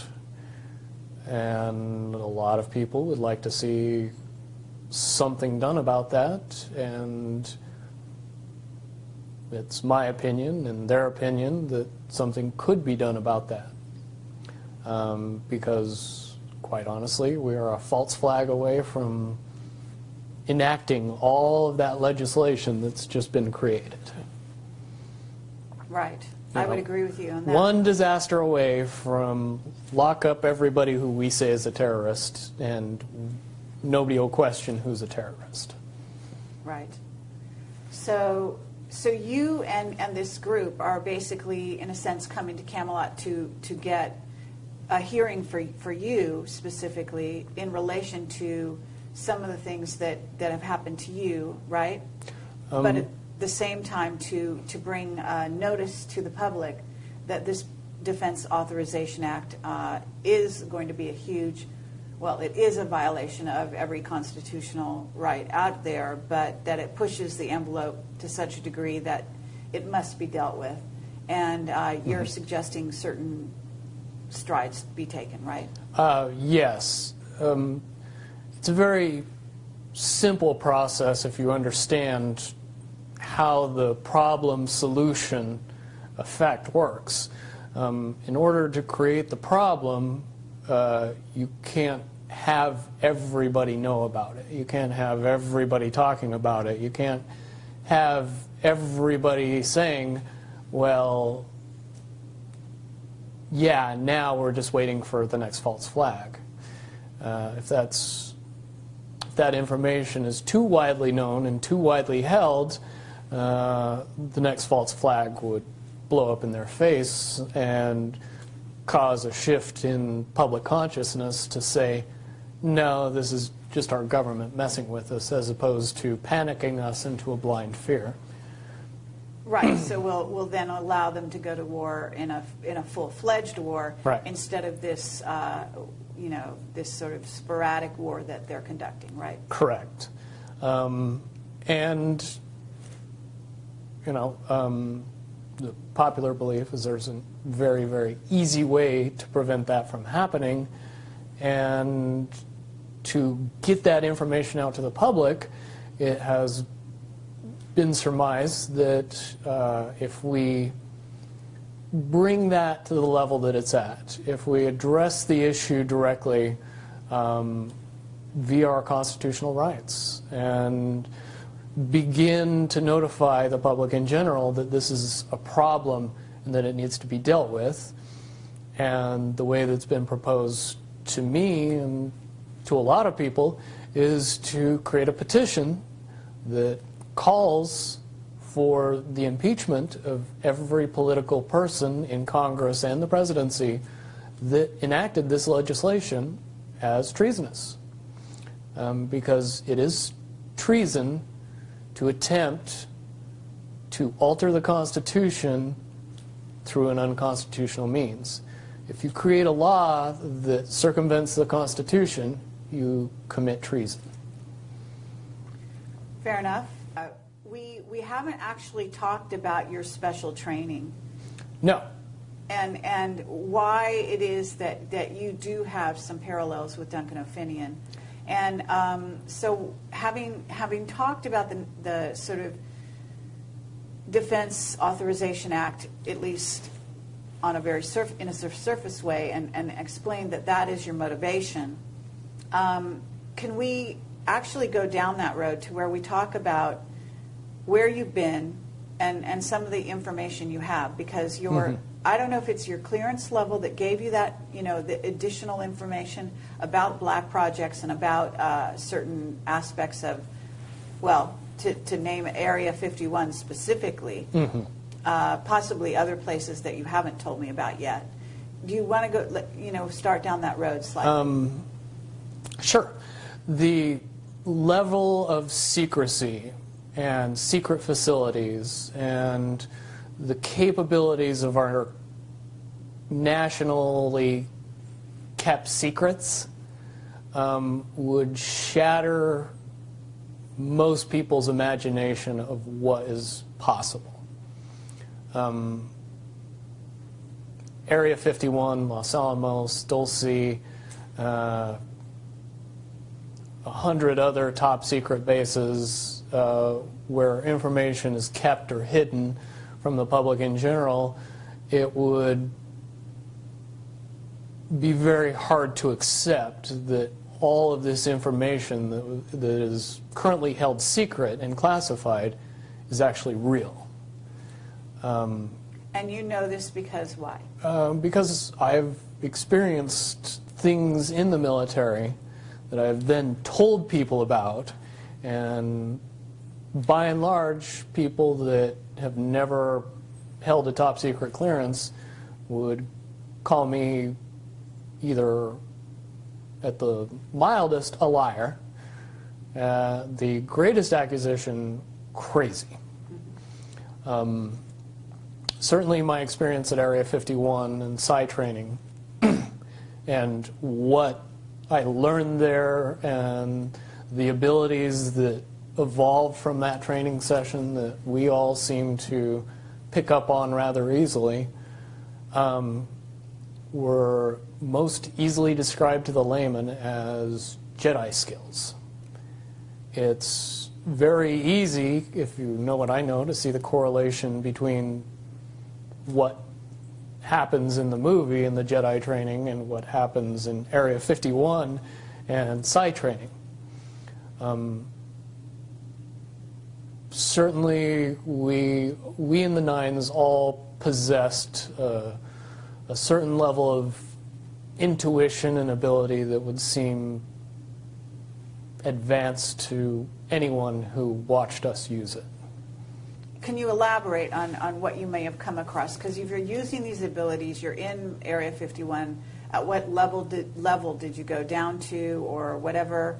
Are you aware of off-world craft? And I mean, you know what's out there in I'm not sure how much you know about Camelot, but I assume that you know the general amount of information on the internet. What can you substantiate having personal sort of knowledge of?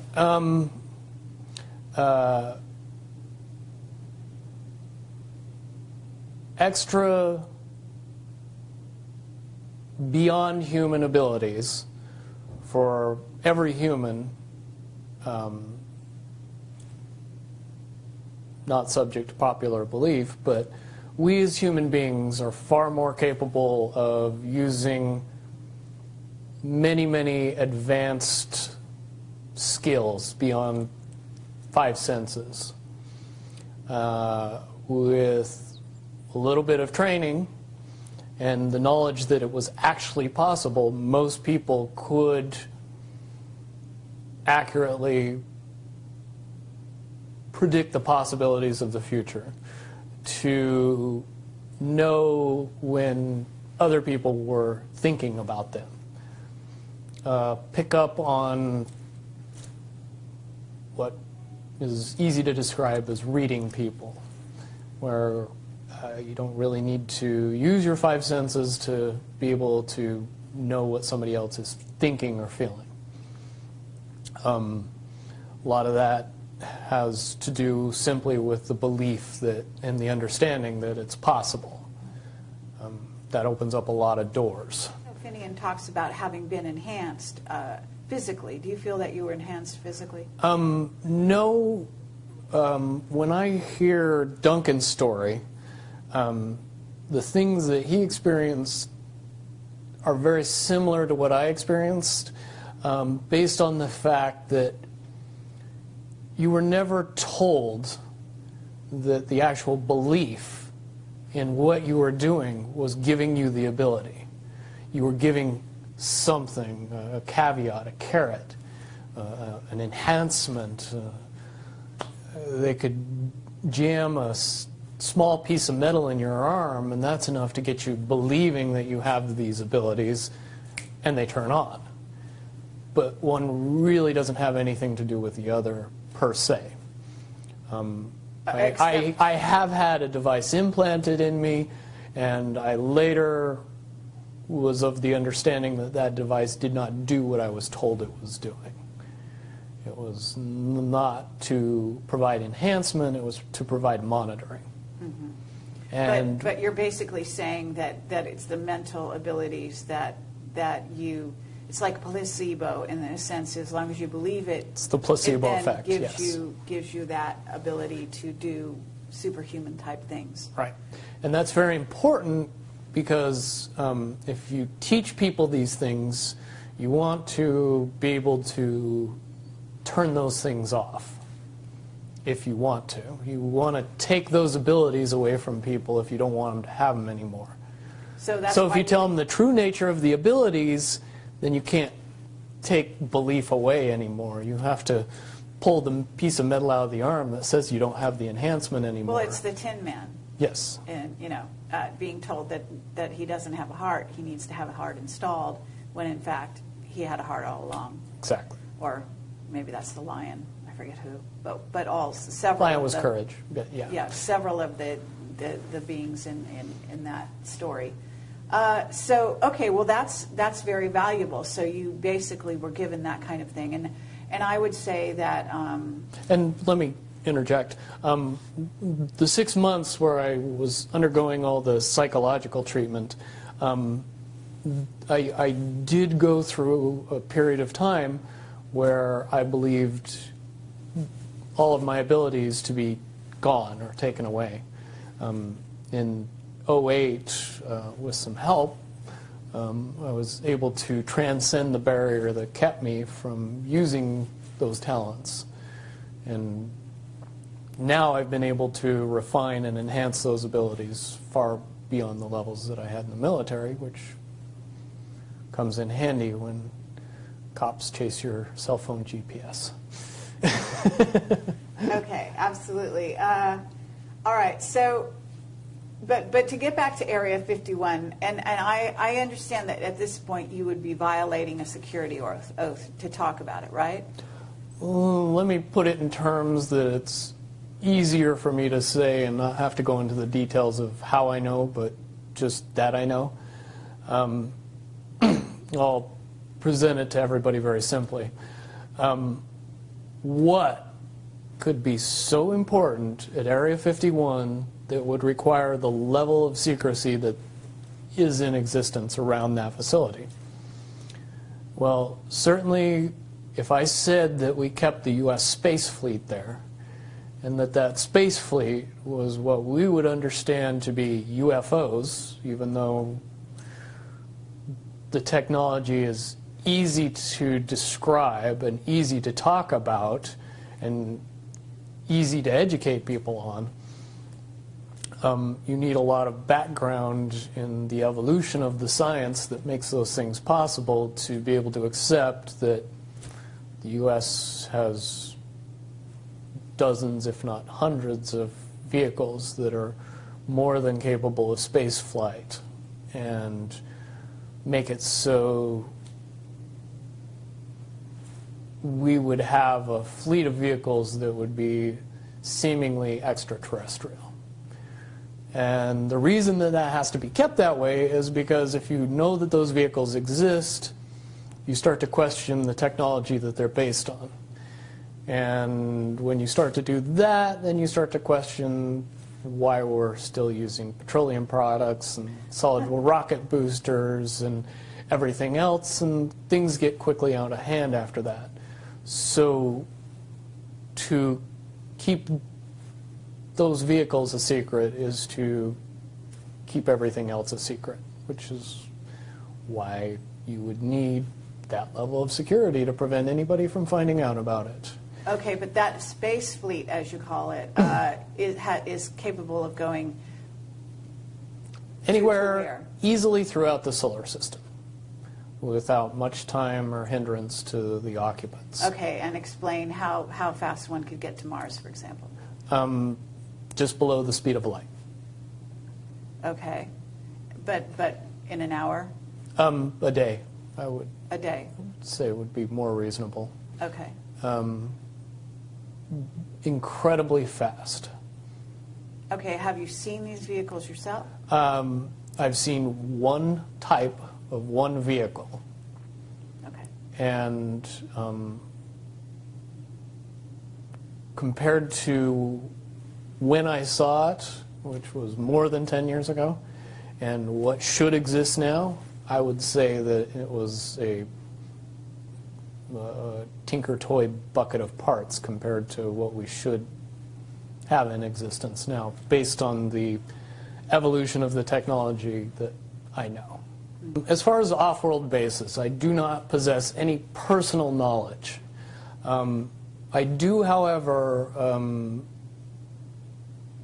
believe in and have seen information that would suggest that anybody with a decent telescope could take a look at both the surface of the moon and the surface of Mars and see some things that look very terrestrial. Sure. And things that didn't exist 20, 30 years ago. One of the caveats that I do have some personal information that I did get personally involved in was some information that had to do with the Stargates and Looking Glass, and more specifically the 2012 problem with those projects. I guess, popular opinion of what's out there right now is that the project was shut down because there was a problem when we approached 2012. I've heard it described a number of ways, but to my knowledge, the problem is that the timelines converge on that point in time. And when you know enough about the Stargate projects and the Looking Glass project to know that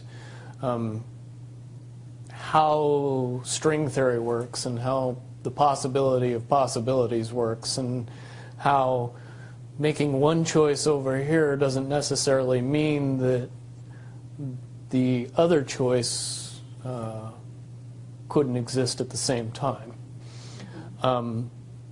But once you get your brain wrapped around this subject, you find out that at the end of 2012,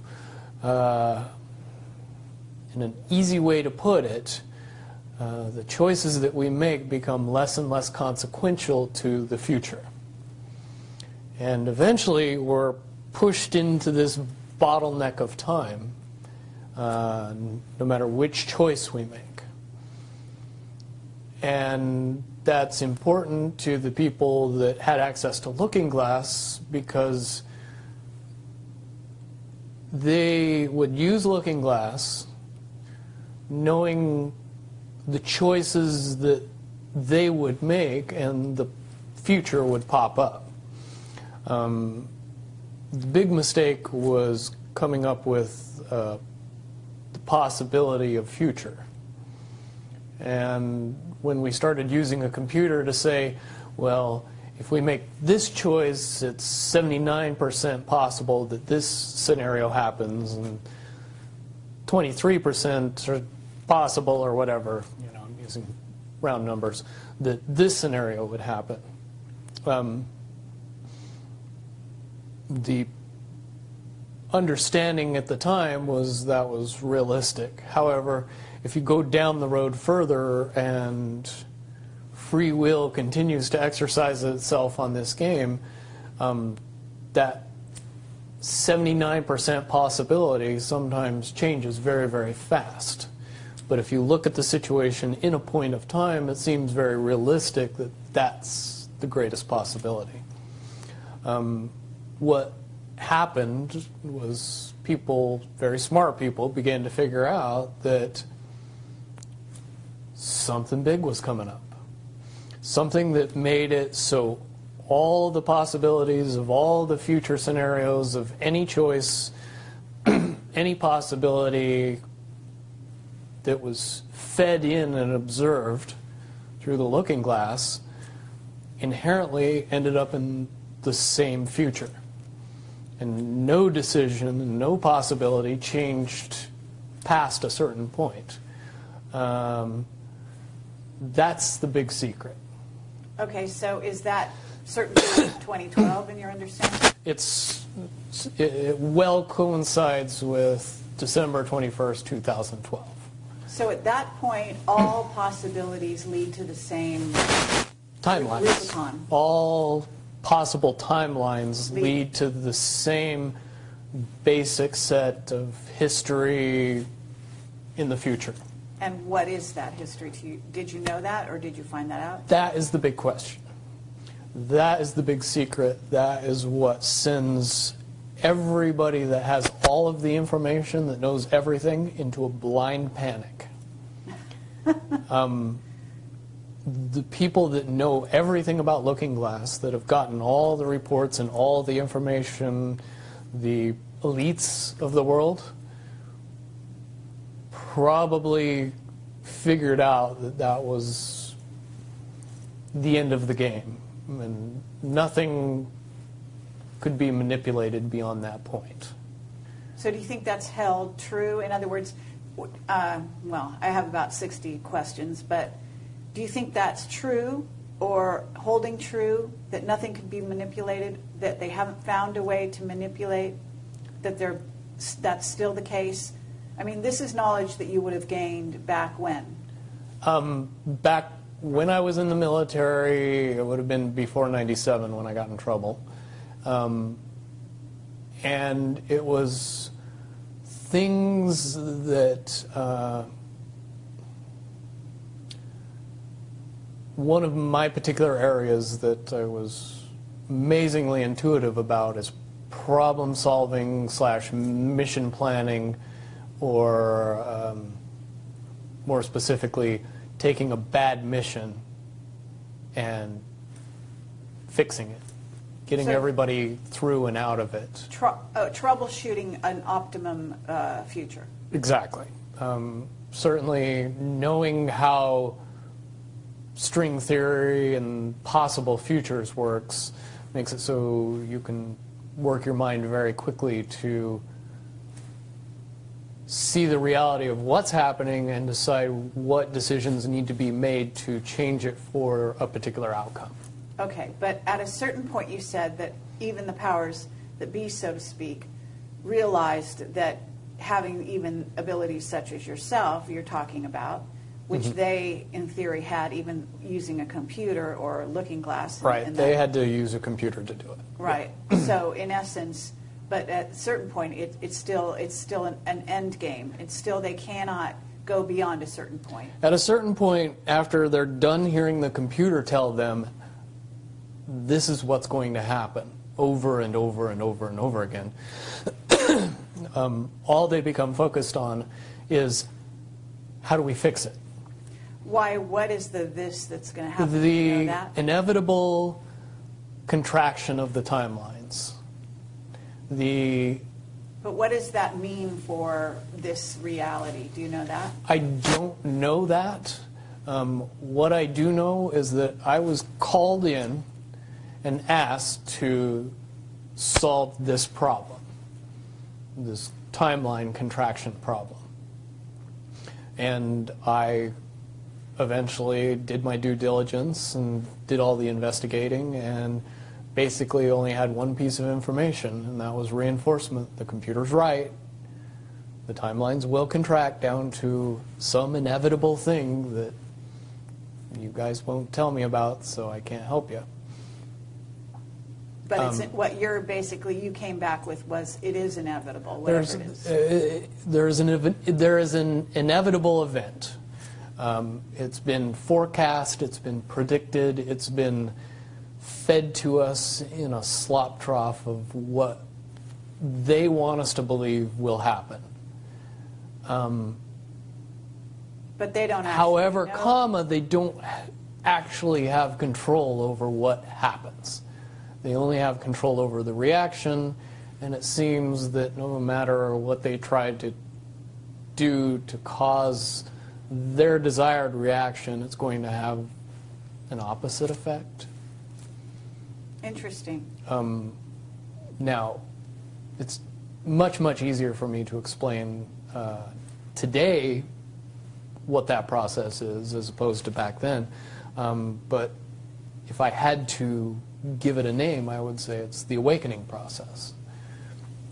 It's an evolution of consciousness that cannot, will not, and no matter what decisions or possibilities are injected into the equation, eventually it all resolves down to us all learning the truth and becoming aware of this massive dam of lies that has been built that keep us from knowing massive volume of information that we should otherwise possess. Okay, well that's very, very monumental to be told that from a person in your perspective, who's had your background and your exposure. Is it your understanding that the notion that looking glass has been, that there are various looking glasses around the globe supposedly, that according to Dan Burish were shut down. Is it your understanding they're actually not shut down? I believe that they're shut down because they are all saying the same thing, and they're completely useless at this point. Is what you're saying. Right. It's like the Wicked Witch, looking into the, magic mirror and always getting the same answer. Well, if you were always getting the exact opposite of the answer that you wanted, you'd stop talking to the mirror. And that's essentially what happened with Looking Glass, is no longer, not only did they not want people to use it anymore because they knew it was just going to burp out the same thing, but at the same time they didn't want anybody else to know what it was saying, I'm sure. Because that they would lose control. Because that information was of a monumental concern when I was in the military about how to prevent this inevitability. Now, at first I thought it was end of the world. Now I see end of the world as end of their world. Well said. Okay. But are you aware, do you know the difference between Looking Glass and the Yellow Cube? Yes. Okay. And are you aware of what happened to the Yellow Cube and how it was used and so on? I believe that the Yellow Cube still exists. I can't say for certain if it's on this planet, but I would say that it's definitely protected from use at this point. Okay, well that coincides with the testimony we got. Can you also verify that leaders of... But let me say one thing about the Yellow Book and its differences with Looking Glass. The Yellow Cube, or the Yellow Book, would give you your possible future. Yes. So it took basically the choices that you would inherently make along a timeline and tell you what that timeline would be, given that you made all the choices that your brain would make. Well, this is exactly what I was just going to ask you. What we were told is that leaders of governments and so on, people in high places, politically, would use this to try to see their most optimum future and then follow those. So they were using it to enhance their wealth, et cetera, Yeah. in a very egotistical way. And that was part of the problem with it.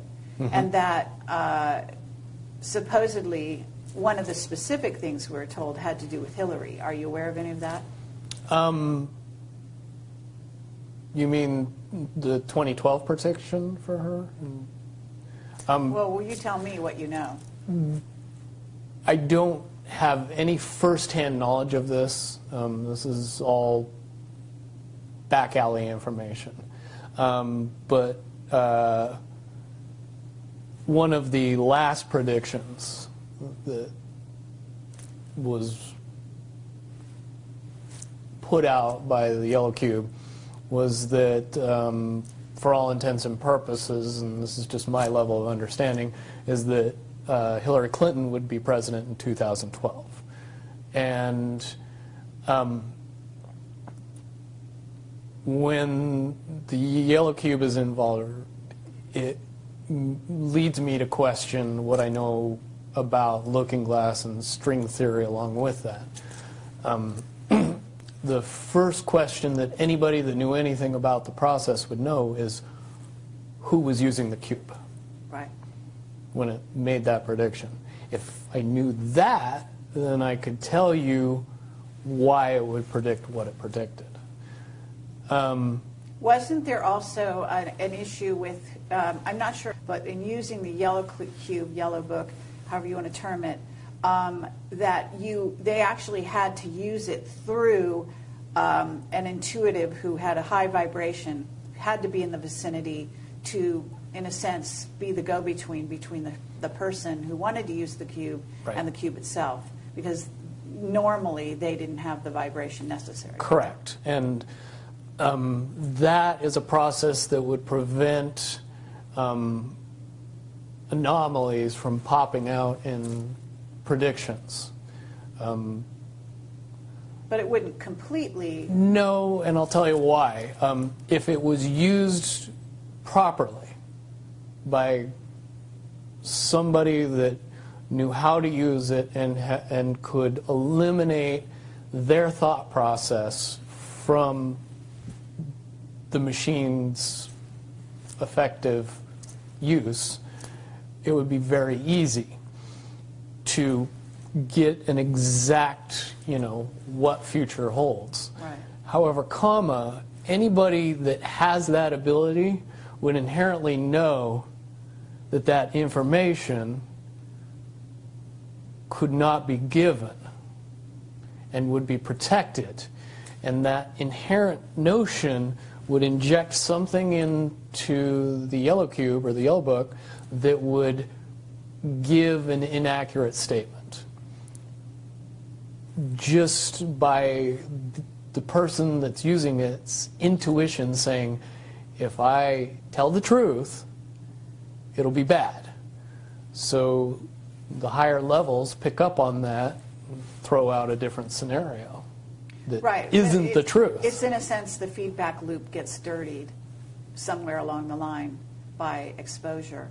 And that's why those pieces of technology should have never been used by humanity in its current level of understanding.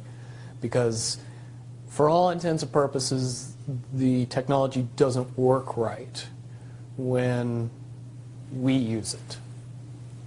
Right. I totally get that. Okay, so to get back to Looking Glass and the possible futures that they do converge, and the notion of, is there anything else that you can tell us, that you would want to tell us about that and the rest of the laundry list of sort of information that you had direct exposure to, either for yourself or through someone that you had vetted? The biggest cherry on top of all this conversation would be a synopsis to say that if I could convince everybody out there that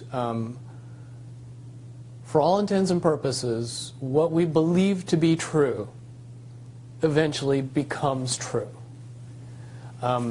If somebody convinces us that a major disaster is going to happen in the very near future, a major disaster happens in the very near future. If we don't buy into that fear and accept that there's really nothing that we know is going to happen, and accept of whatever happens, that makes the convergence of the timelines happen as naturally as possible. Any attempts to try to go away from this one inevitable conclusion, which I again see as a new beginning, an end of this reality, the beginning of something that we can't even possibly understand based on the level of our beliefs currently. But when all that information comes flooding out, there's going to be no denying what's true and what's a lie or what's illusion. We won't have the choice to believe that 9/11 happened because of a bunch of terrorists, because we'll know exactly what's happened. Basically what we're experiencing right now is two master chess players sitting at the board. And one of them looks down at the board and sees that he's in checkmate in 7 moves. And he looks across at his opponent and he knows that his opponent sees it too. So there's no getting out of it. So at this point, the loser can only prolong the game. The game, both players know the game is over. It's only a matter of time before he does this, and then you're forced to do this, and then he's forced to do this, and eventually checkmate. We, as a race, if we could understand that the game is over, that based on the rules of the game, the bad guys have already lost, the good guys have already won, yes, there's moves left on the table, but those moves are being forced by the player that is going to win. The only way that checkmate can't happen is if the player that's winning makes a mistake. But from all of the information that I've gathered, all of the information that's been given, all of the information that's been vetted to me, it seems pretty obvious that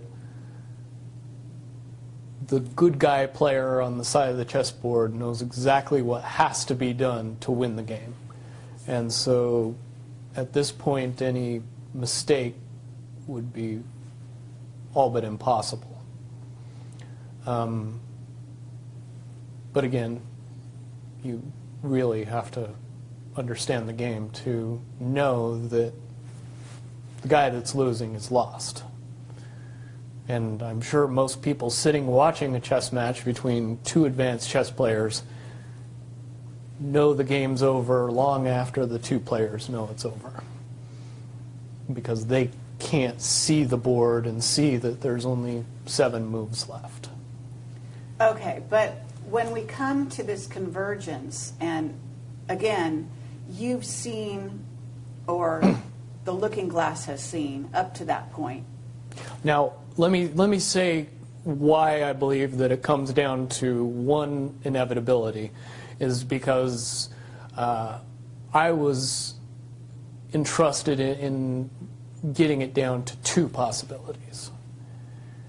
And I've heard both of those possibilities talked about in massive proportions, the good and the bad.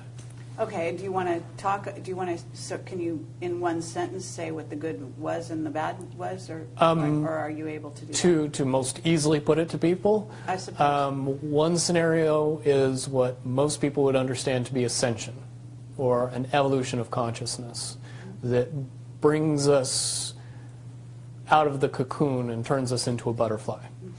Timeline 2 is some kind of major global catastrophe that drives most of us underground and leaves a few of us on top to fend for ourselves.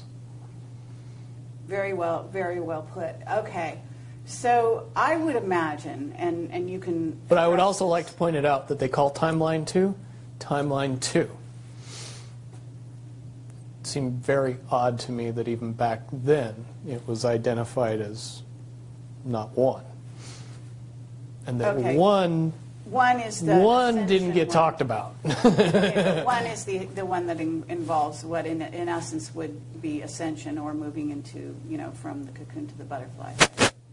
Okay, but I believe, based on what you're telling me, that they would have used a lot of people like you that had a proclivity for being able to see the future, to be what is a sort of an advanced psychic remote viewer, whatever you want to call that, and looking glass, to posit these potential futures, to go up to that point and to view it, and that you're just one of many. Wouldn't you agree? I would agree. And back in 1991, when I began my little adventure in the military, I would say that it was pretty obvious that there wasn't very many of us. However, you go 20 years into the future, and you find out that it's coming to the point where there's a lot of people that have that ability, that are inherently realizing that ability, and are able, through some unknown extraordinary means, to develop that ability inside themselves without any outside help or assistance. And it's quite obvious that as far as advanced intellectual abilities, as far as simple intelligence levels, and cognitive skills of the human race has increased exponentially in the past 20 years.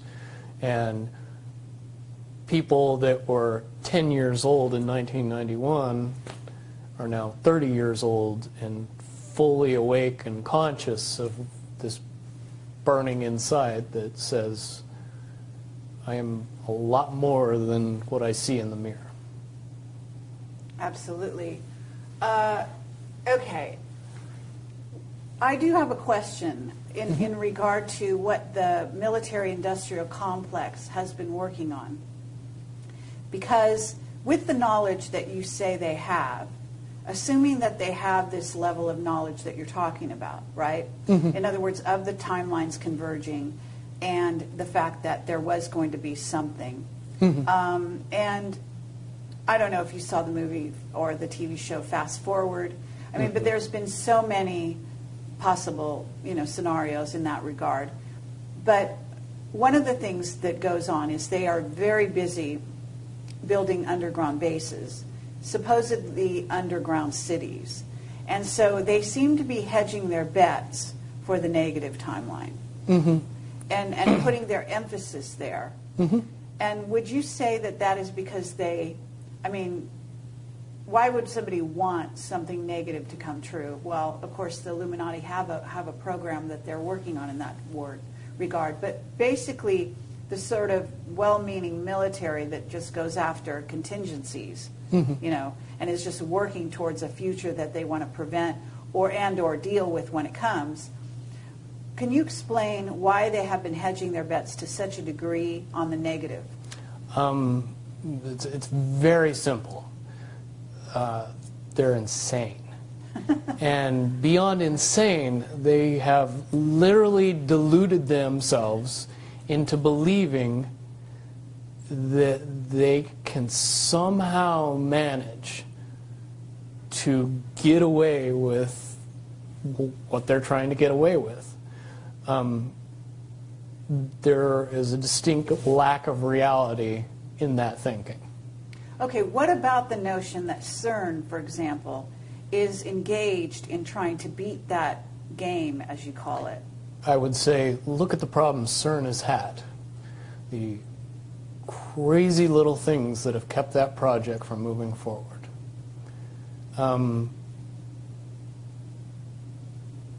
Certainly they have never even come close to getting that project to the level that they want it to be to do what they really want to do with it.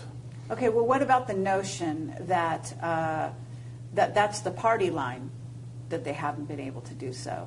But if you really think about it, that's what they would prefer people believe, so that they don't think that there's a threat. But when you listen to the interviews of the scientists that are working on the project, even they say that it seems like somebody or something from the future won't let them get that project done. And the craziest little things have caused massive damage to that project. And when you get the foremost thinker in string theory saying, yeah, I don't think we're going to do it because I don't think fate wants us to do it, that says something about a scientist. Okay, so, well, thank you very much. I think that at this point we're going to have to close this down unless there's any other things that you think that we haven't covered or that we could possibly touch on that you want out there. No, I don't think we'd get any further tonight.